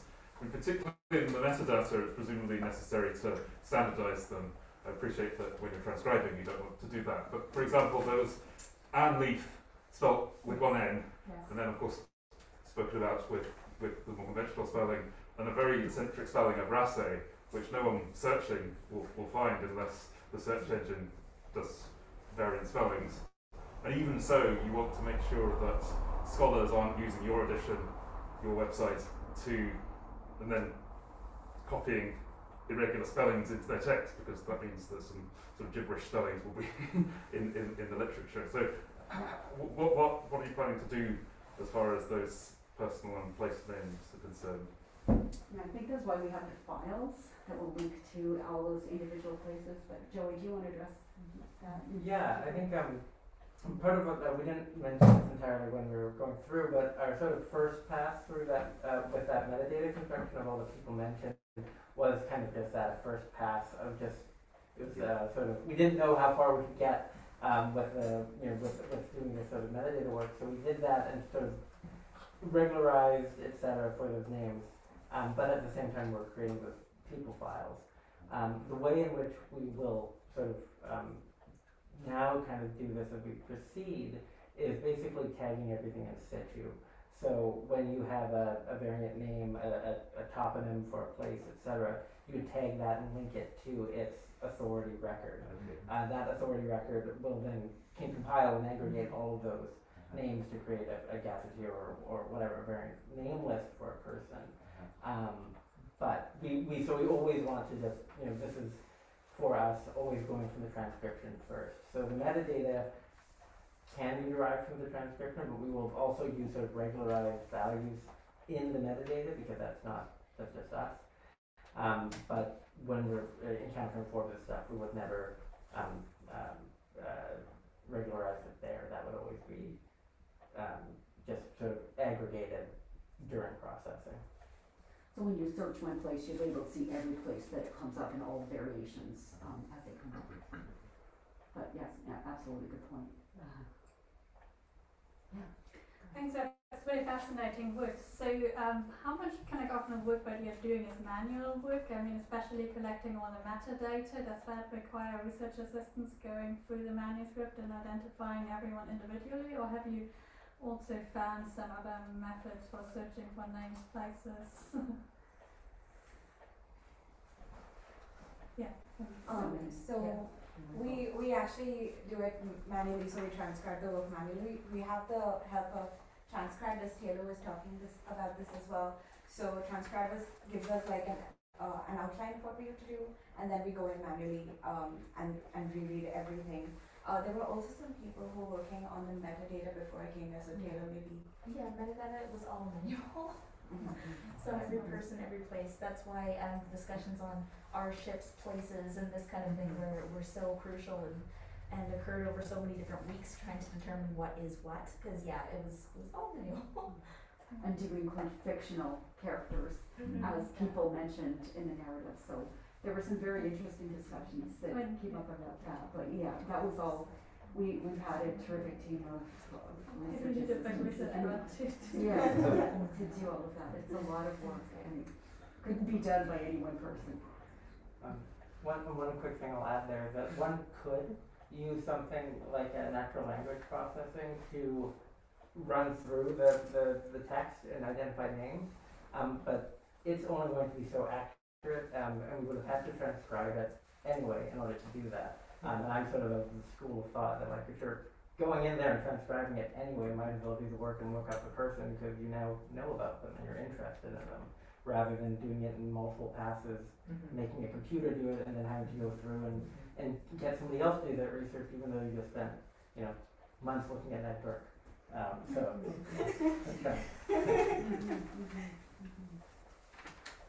Yeah, huge shout out as well to Alyssa Bridgman, who's not here, but who did a lot of that meta data collection as well. Yeah, Christine. I was just going to say, so it's fascinating just to hear all the, there's such a great team effort working on all this and pulling out these stories and these real people. And I know from your plans with the network, that there are plans to capture some of that more sort of traditional research, in terms of papers and chapters and books and whatever. But have you got other ways of sharing that information a little bit more anecdotally, the kind of the stories of the people you're finding? Are you planning to give more presentations, or are you planning to do something more with social media in that regard to kind of drive interest in this amazing resource that you're creating?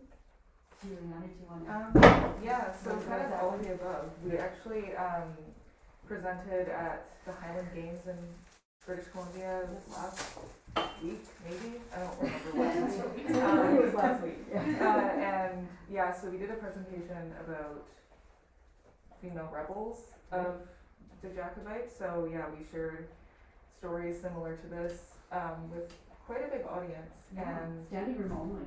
Fantastic. Yeah, it was really good. So hopefully more presentations like that. Leith is talking about a podcast. So similarly sharing the stories that we find, because there's so many. We're trying to hit multiple kinds of audiences as well. So academic audiences certainly, and not just Jacobite studies, but other literary studies, other disciplinary studies, including we're also going to write papers for, that look at the digital aspect of the project, because we think there's ways that the work that we're doing can also be really helpful in terms of people working on digital humanities as well, because we've encountered quite a few interesting issues that might be helpful for other projects too. So there are multiple ways and multiple, what do they call it, deliverables, Christine. Yes. That's great. It just dawns on me, not everybody's going to necessarily want to spend time, like us, with the manuscript, but actually, the stories are really fabulous human stories, and actually there's a much broader audience, which obviously you're on top of. So that's great. Yeah. If you have any other ideas, please send them along. We are happy to entertain. Great. And any and all suggestions. Fantastic. Daniel, you had a yeah, I'm just, you mentioned an elision by Robert Forbes, in that he initially cut out a reference by Lyon to his fiancée. Yeah.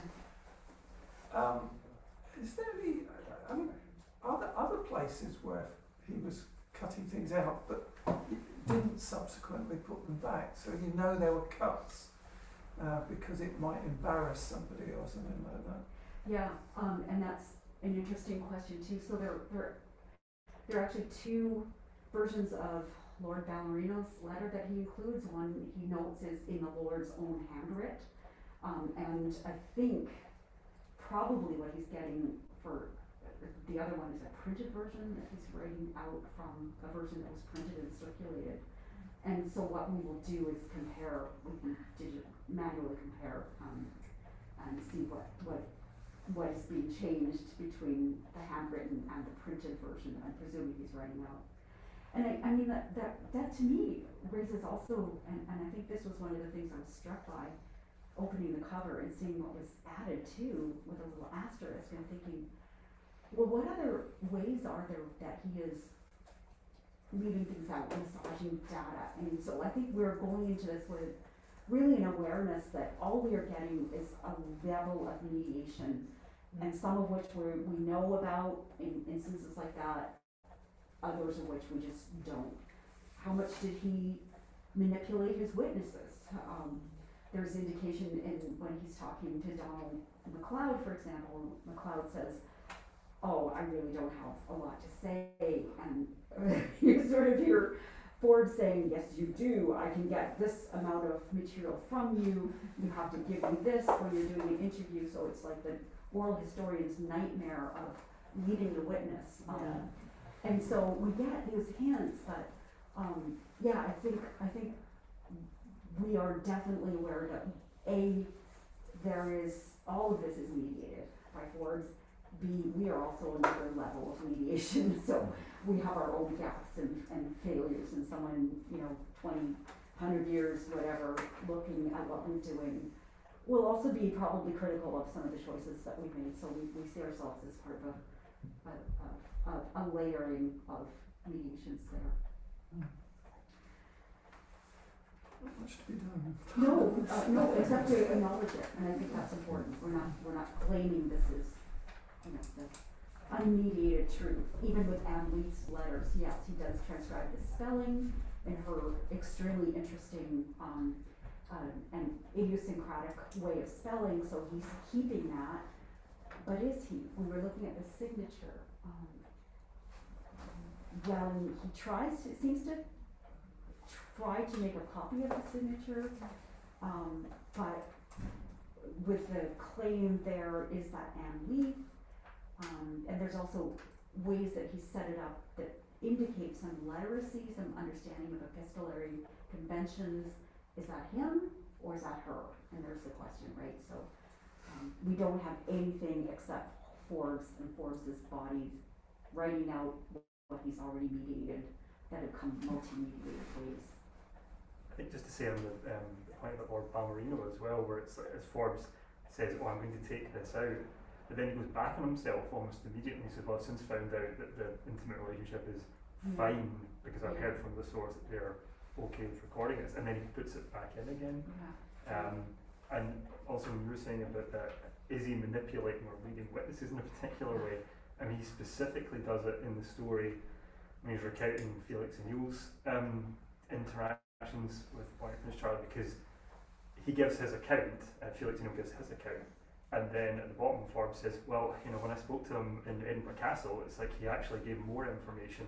And what he's specifically driving at is that this reflects better on Prince Charlie, because it's like it's showing him cool under pressure, but this was eliminated effectively from the version that O'Neill gave. And it's like, well, did that happen, or did Forbes have a particular angle? I mean, I think he excuses it away by saying, well, look, perhaps once O'Neill gets to a safe place, he's going to bring out his own edition, and this might be, exposed in the fullness of time, but it's not entirely satisfactory as an answer.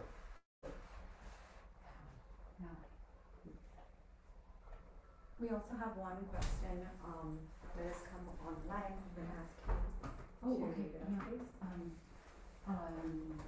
Thanks to all presenters for the excellent presentations. Fascinating, and I want to learn more. A question related to coding, I guess, and people's names in your project. Oh, it ties in with the stated aim of recovering Gallic voices from an Anglophone manuscript. Yes. Is there a possibility of tagging the names of Gaels with the Gaelic form of their names? Gaelic names are very different from the Anglophone versions. Yes, Alexander MacDonald, as you know, is known as Alistair McVester, Alistair, but also Alistair. MacDonald, can this be ruled out where possible and applied to those who know or assume to be Gaelic speakers? Yeah, that's an absolutely great question, and we are going to be relying on your expertise and those of your Gaelic colleagues as well. So that's our hope to do that, and certainly that's something that we considered in looking at the names.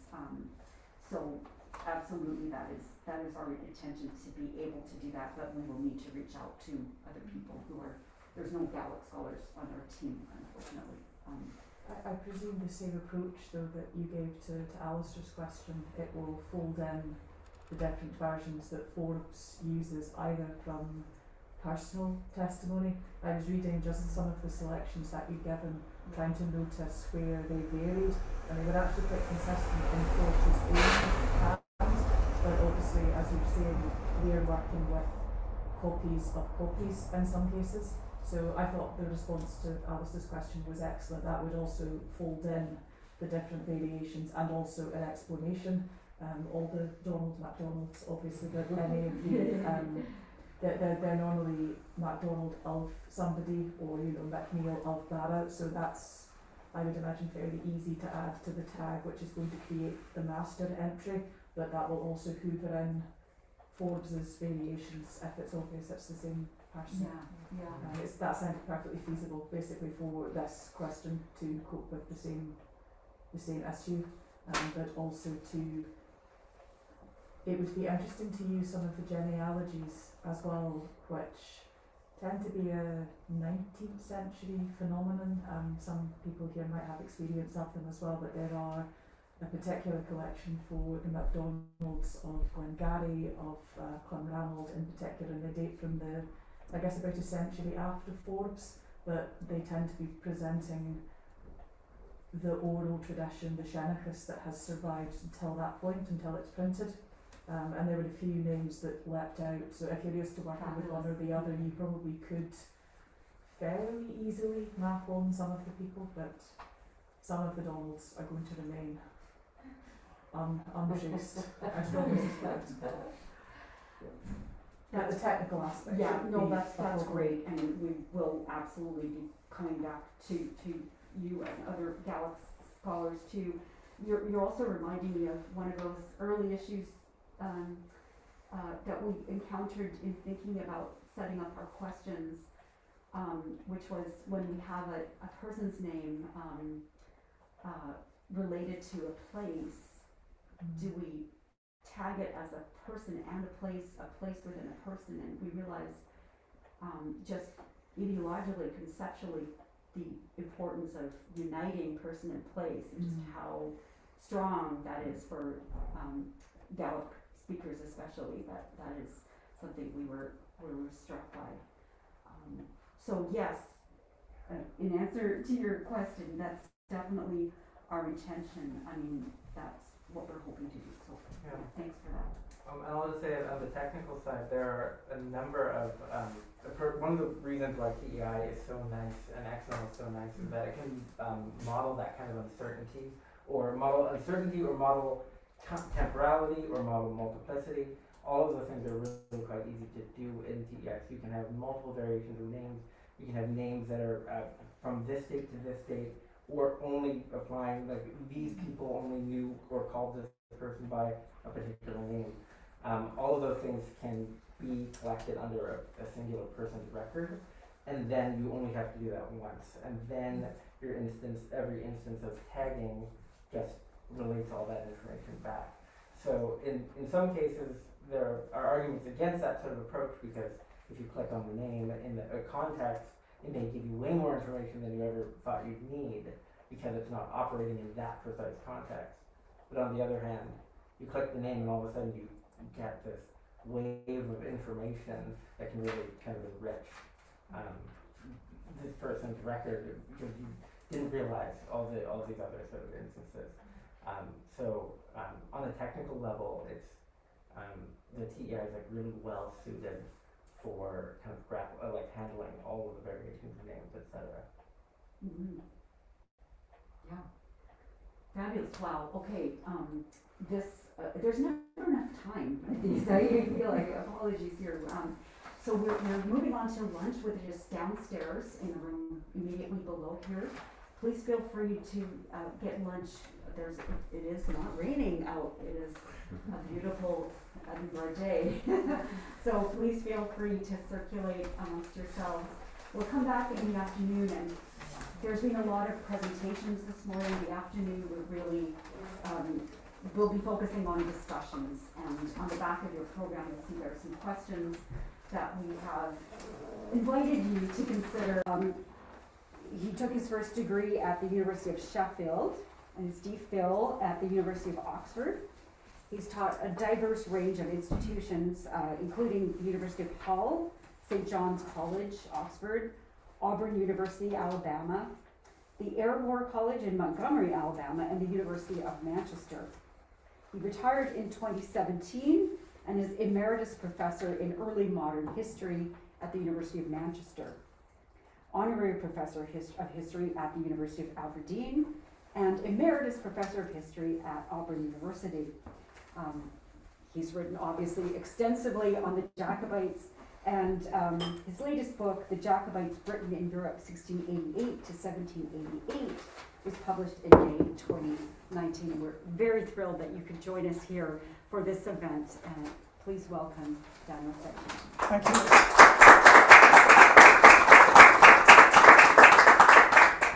I should make clear that this the paper I'm about to read is a sawn-off part of an article that Chris Whatley and I have jointly concocted, which will be appearing in Parliamentary History in 2023, at some point in 2023. So, the leaders of underground movements dedicated to the overthrow of the existing order are always understandably reluctant to compile lists of those committed to the cause. The Immortal Seven, who invited William of Orange to invade England in 1688, for example, did not name those they felt they could rely on to support a Dutch invasion, and only signed the invitation each with a code number. Lists of the faithful are manifestly going to be prime targets for every government spy and renegade wanting to earn some ready cash, and every entry could be a potentially fatal hostage to fortune for those whose allegiance was so recorded. Which is why there are not generally many lists compiled by Jacobites resident in the British Isles of who was a Jacobite. The grand exception in Scotland came in 1705 and 1707, when the Jacobites were obliged to step out of the shadows in order to confirm to Colonel Réformé, i.e. Brevet Colonel Nathaniel Hooke, an Irish officer in French service and Louis XIV's secret envoy to Scotland, that they were willing to rise in support of a French invasion designed to restore the Jacobite king, 3 and 8, to the throne. Otherwise, the Jacobite government at Saint-Germain-en-Laye was very security conscious, and even when leading politicians tried to elicit the names of their peers, the Jacobite court refused to oblige. But early modern parliamentary management, whether by the government or the opposition, required political managers to count heads. Even when the managers in question were organising the political wing of illegal organisations like the Jacobite movement in Scotland, they had to do this. Nonetheless, the leaders of the Scots Jacobites were very careful, and any workaday lists drawn up in places like Patrick Steele's Tavern, actually that's a sort of very fanciful 19th century version, used to calculate the Cavalier vote, have not survived. Presumably they went straight in the fire after they had served their purpose. There was, though, one circumstance where a list of Jacobite stalwarts and sympathisers in the Scots Parliament might survive, other than it being captured by the government and duly archived. If the list in question was being sent to Saint-Germain or an external power with a view to demonstrating Jacobite support in Parliament. And this indeed was the case with the two lists considered below. The Rolls of Parliament, as they stand, a previously unnoticed but extensively annotated list of the nobles entitled to sit and the commissioners, i.e. the equivalent of English MPs, elected to Queen Anne's Union Parliament. There we are.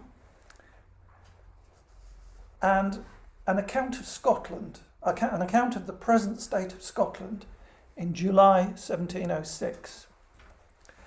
A better known but underused county by county debriefing document written by Harry Stratton, a Jacobite agent usually resident in Edinburgh.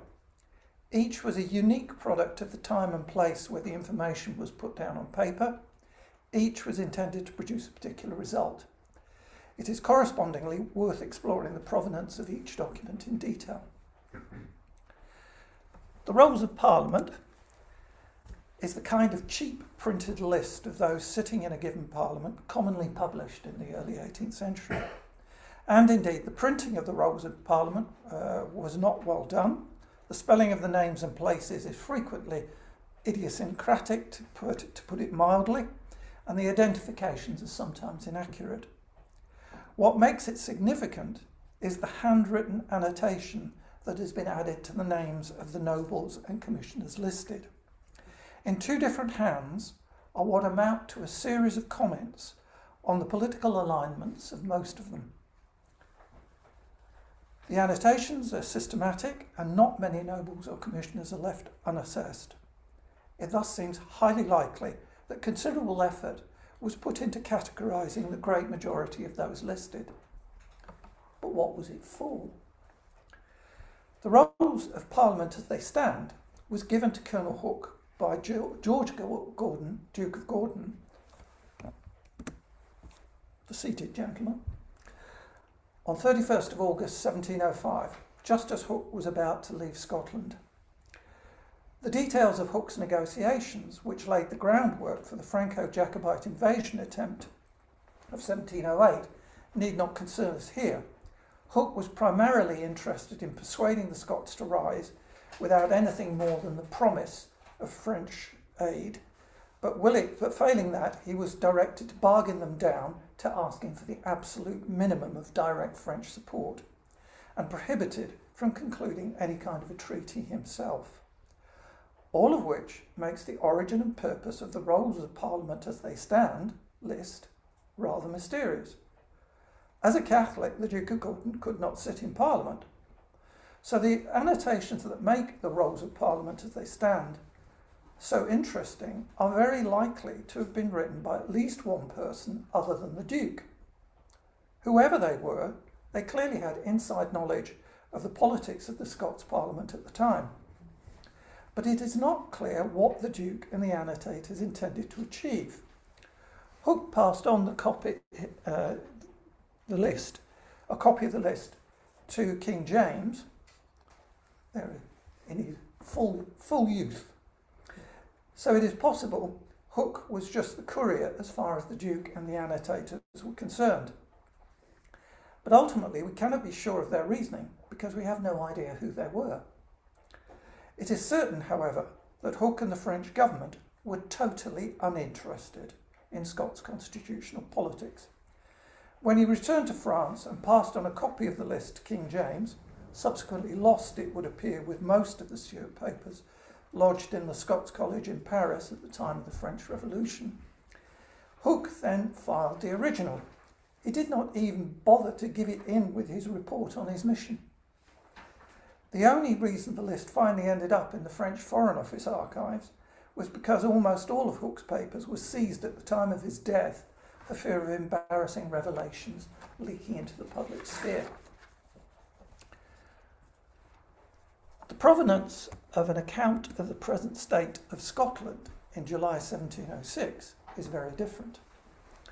Captain Harry Stratton, the writer, a long-standing Jacobite agent who acted as the main liaison between Jacobite-inclined parliamentarians and the exiled court, was a long-standing Jacobite agent, which is why the Duke of Hamilton chose him to carry a message to Saint-Germain in the hope that the exiled Stuart monarchs could persuade the French government to do something he had been badgering them to do for the previous 3 years, give him a large quantity of money.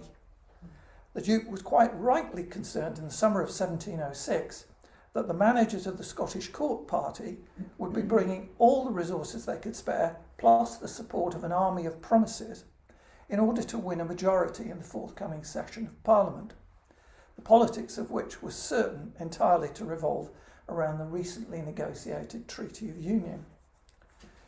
The Jacobite king and the Queen Regent, Mary of Modena, knew in advance that getting the French to send money would be the key objective of Stratton's mission, and they were generally interested in the possibility of achieving a Jacobite restoration through parliamentary action. But in this instance, their interest in parliamentary action was eclipsed by a more exciting possibility, that they might secure a major French-supported rising in Scotland that would be capable of overthrowing the political order established after 1688. Hence, when Stratton arrived in August 1706, he soon learned that neither the French nor Jacobite governments would send money to Hamilton, but that James was very interested in the state of Scotland, which is why the Jacobite king ordered him to write the account.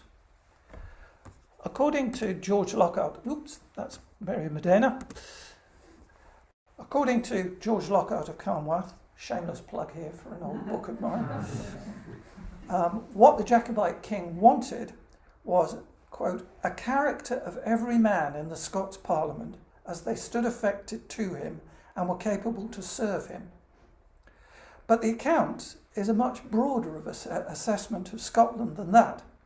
Certainly, Stratton opens the account with an assessment of the senior officers in the Scots army and the likely sympathies of their subordinates.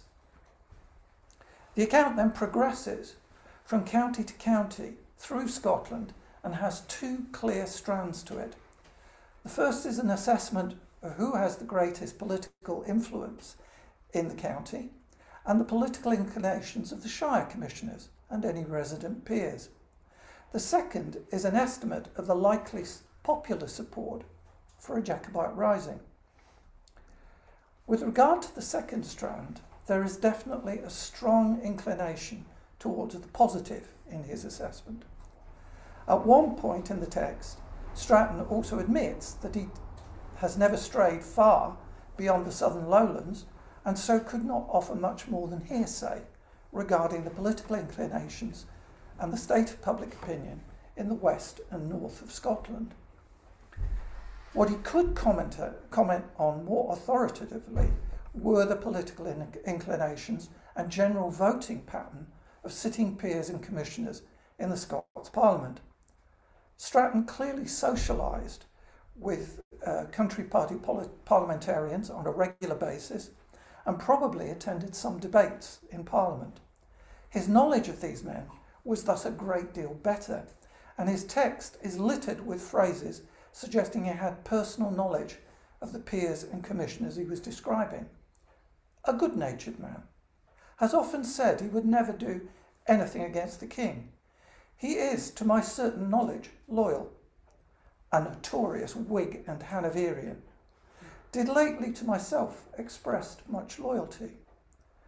To my knowledge, well affected and a constant adherer to the country party, and so on. Nonetheless, when reading the document, it is essential to keep in mind that in this strand, Stratton was specifically pursuing Hamilton's agenda. If he was going to persuade Saint-Germain and the French that it was to their advantage to give Hamilton the money the Duke needed to defeat a Union bill in the Scots Parliament, a starting point had to be that there was sufficient Jacobite anti-Union support to swing the vote. Hence, once again, Stratton's analysis was almost certainly optimistic. So what use are these two analyses? For historians of the Union period, the two sources are a highly revealing record, albeit their primary purpose was to assess the strength of Jacobite support inside and outside Parliament.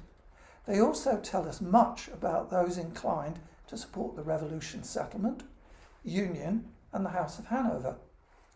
Indeed, the rolls show with remarkable precision the political makeup of the Scottish Parliament according to the key issue of the time, certainly for the French, dynastic affiliation.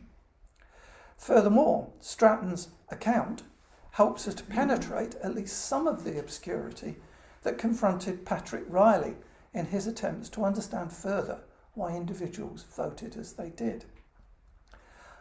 Of the 235 names listed in the rolls in the late summer of 1705, 93 were identified as Whigs, with 39.5% of the total.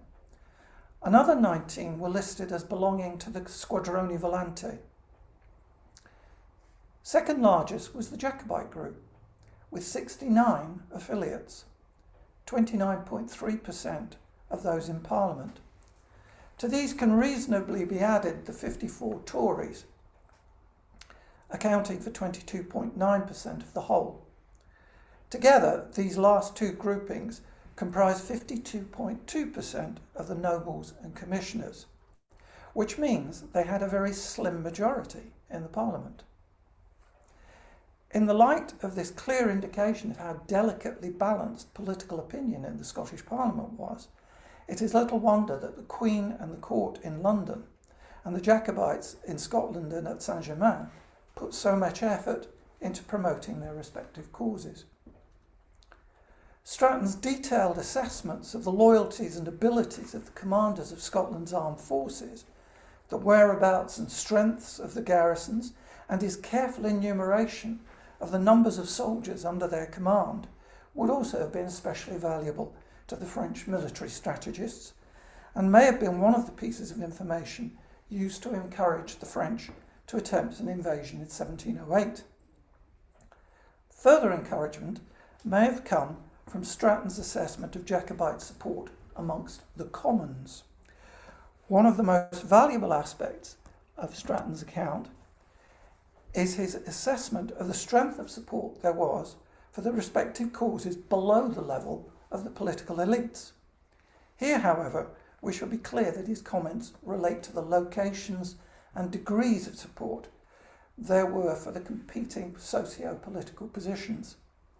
The Revolution, Presbyterianism and Queen Anne, and the alternative, a Second Restoration, Episcopalianism and James VIII, but not Union. It is beyond doubt that there was little enthusiasm for the proposed incorporating Union amongst ordinary people in 1706-7, if not outright anger at the prospect. Yet on the religious dynastic issue, it seems that opinion was much more evenly divided. A case in point is Lanarkshire, the populace of which was generally Whiggish.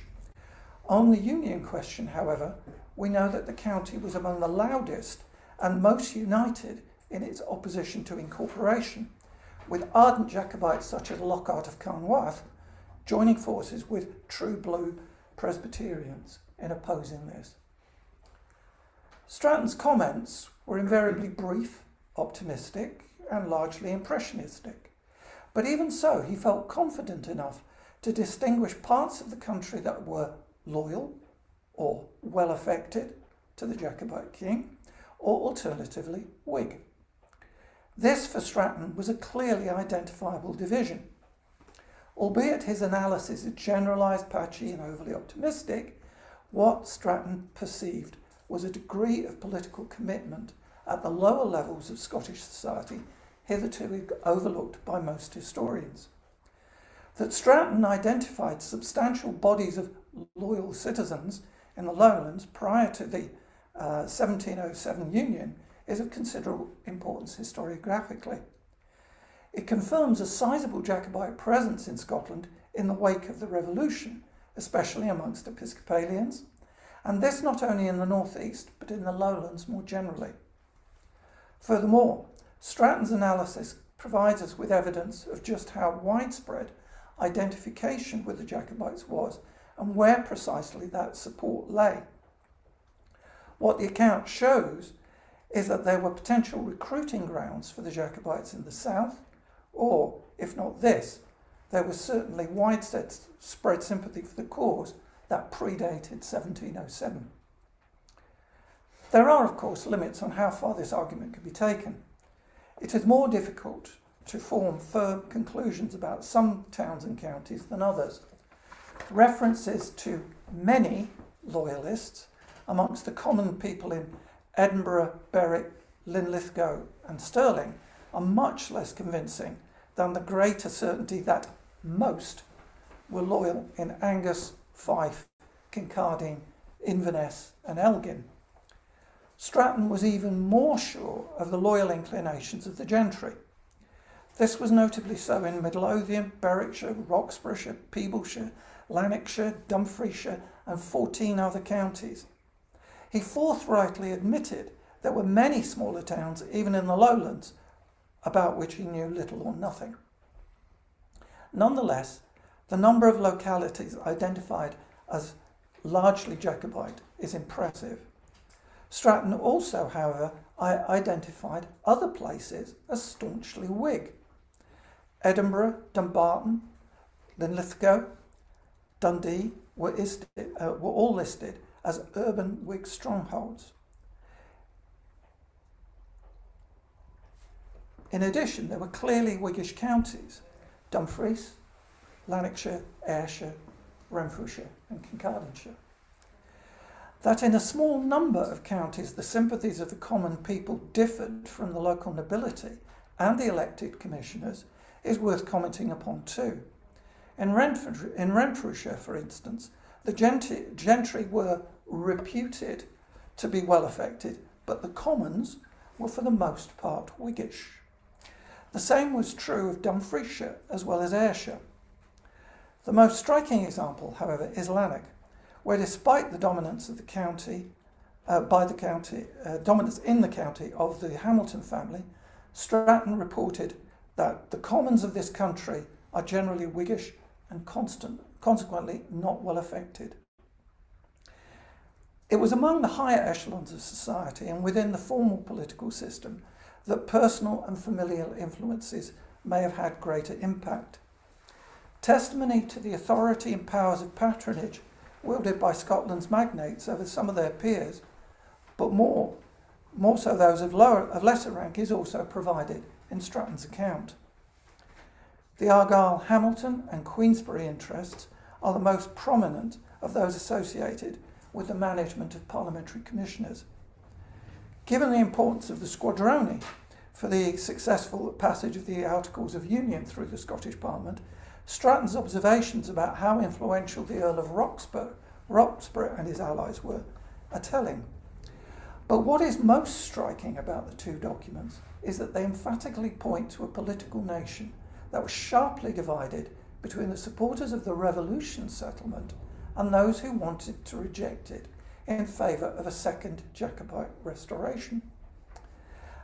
That individuals were designated in our sources primarily as Whigs and Jacobites tends to support the proposition that the revolution of 1688-9 may have been the fundamental dividing line rather than personal loyalty. It certainly was for the Squadroni. In this view, political principle as defined by religious affiliation, Presbyterianism versus Episcopalianism in Roman Catholicism, and competing approaches to monarchy, divine right and absolute as opposed to constitutional, were the main determinants of one's political position. Perhaps surprisingly, the roles and Stratton's analysis reveal relatively few parliamentarians who were regarded as straightforwardly unprincipled and available for hire. 93 Whigs were, moreover, not sufficient to carry the Union, even with the support of the 19 Squadroni. Thus, to achieve a working majority, the court needed to persuade at least half a dozen Jacobites or Tories to join them. With a parliament of 235 members, this was only a tiny fraction. Hardly enough to justify older depictions of the Union as a political job, an argument that has become increasingly difficult to sustain. Who these men were forms part of Stratton's account. To take only three, the Earl of Mar, William Morrison of Preston Grange, and Lord Bellenden had all formally identified as Jacobites, but by 1706 had been bought with offers of honour or government office. At the same time, during the winter of 1705-6, the Squadroni's numbers increased and their 25 adherents were crucial in securing the passage of the Union. So where do these two Jacobite analyses leave us? The Parliament, Queen Anne, back. Yes, I missed out some things. Never mind, there they go. So where do these two Jacobite analyses leave us? In the first instance, they offer a unique and fascinating glimpse of the Jacobite perception of the strengths and weaknesses of the political parties struggling for control of the Scots Parliament. The Scots Jacobite movement's political wing was more powerful in Queen Anne's Parliament than Jacobites were to be in any other Parliament of the 18th century. And in Scotland, nothing else like the rolls or the account has survived the vicissitudes of the Jacobite risings and subsequent centuries of archival happenstance. More broadly, the rolls indirectly and the account directly shine a new light on the state of opinion in the country on the eve of the Union debates. Harry Stratton's analysis has to be read and used with care, but there is nothing else like it. It is a systematic attempt to assess the mood of the Scottish nation by a seasoned political agent.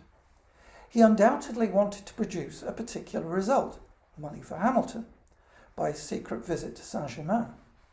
But he also sought loyally and honestly to answer the Jacobite king's fundamental question: who were his friends and who were his enemies, and how were they distributed across the nation? What the rolls in the account reveal too is more than the annotators or Stratton intended. Though it is clear from both that Scotland was very narrowly divided in 1705-7, it was the marginal, more venal Jacobites and Tories who cast the balance in favour of the Union. Whereas the Squadroni and other Whig alignments grew in strength and resolution, crucial numbers of men like Mar, Bellenden, and Morrison of Preston Grange changed sides, if not for English gold, then the prospect or equivalent of it. Ironically, it seems that wavering on the part of a handful of fringe Jacobites and Tories may have been the critical political weakness that brought the Union to pass. Hamilton's repeated pleas for money with which to stop the Union may not then have been entirely self-serving. If he could have bought and sold the venal men on the fringes of the Jacobite/Tory bloc, the Union Bill might have been defeated, with who knows what consequences for the history of Scotland and England. Thank you.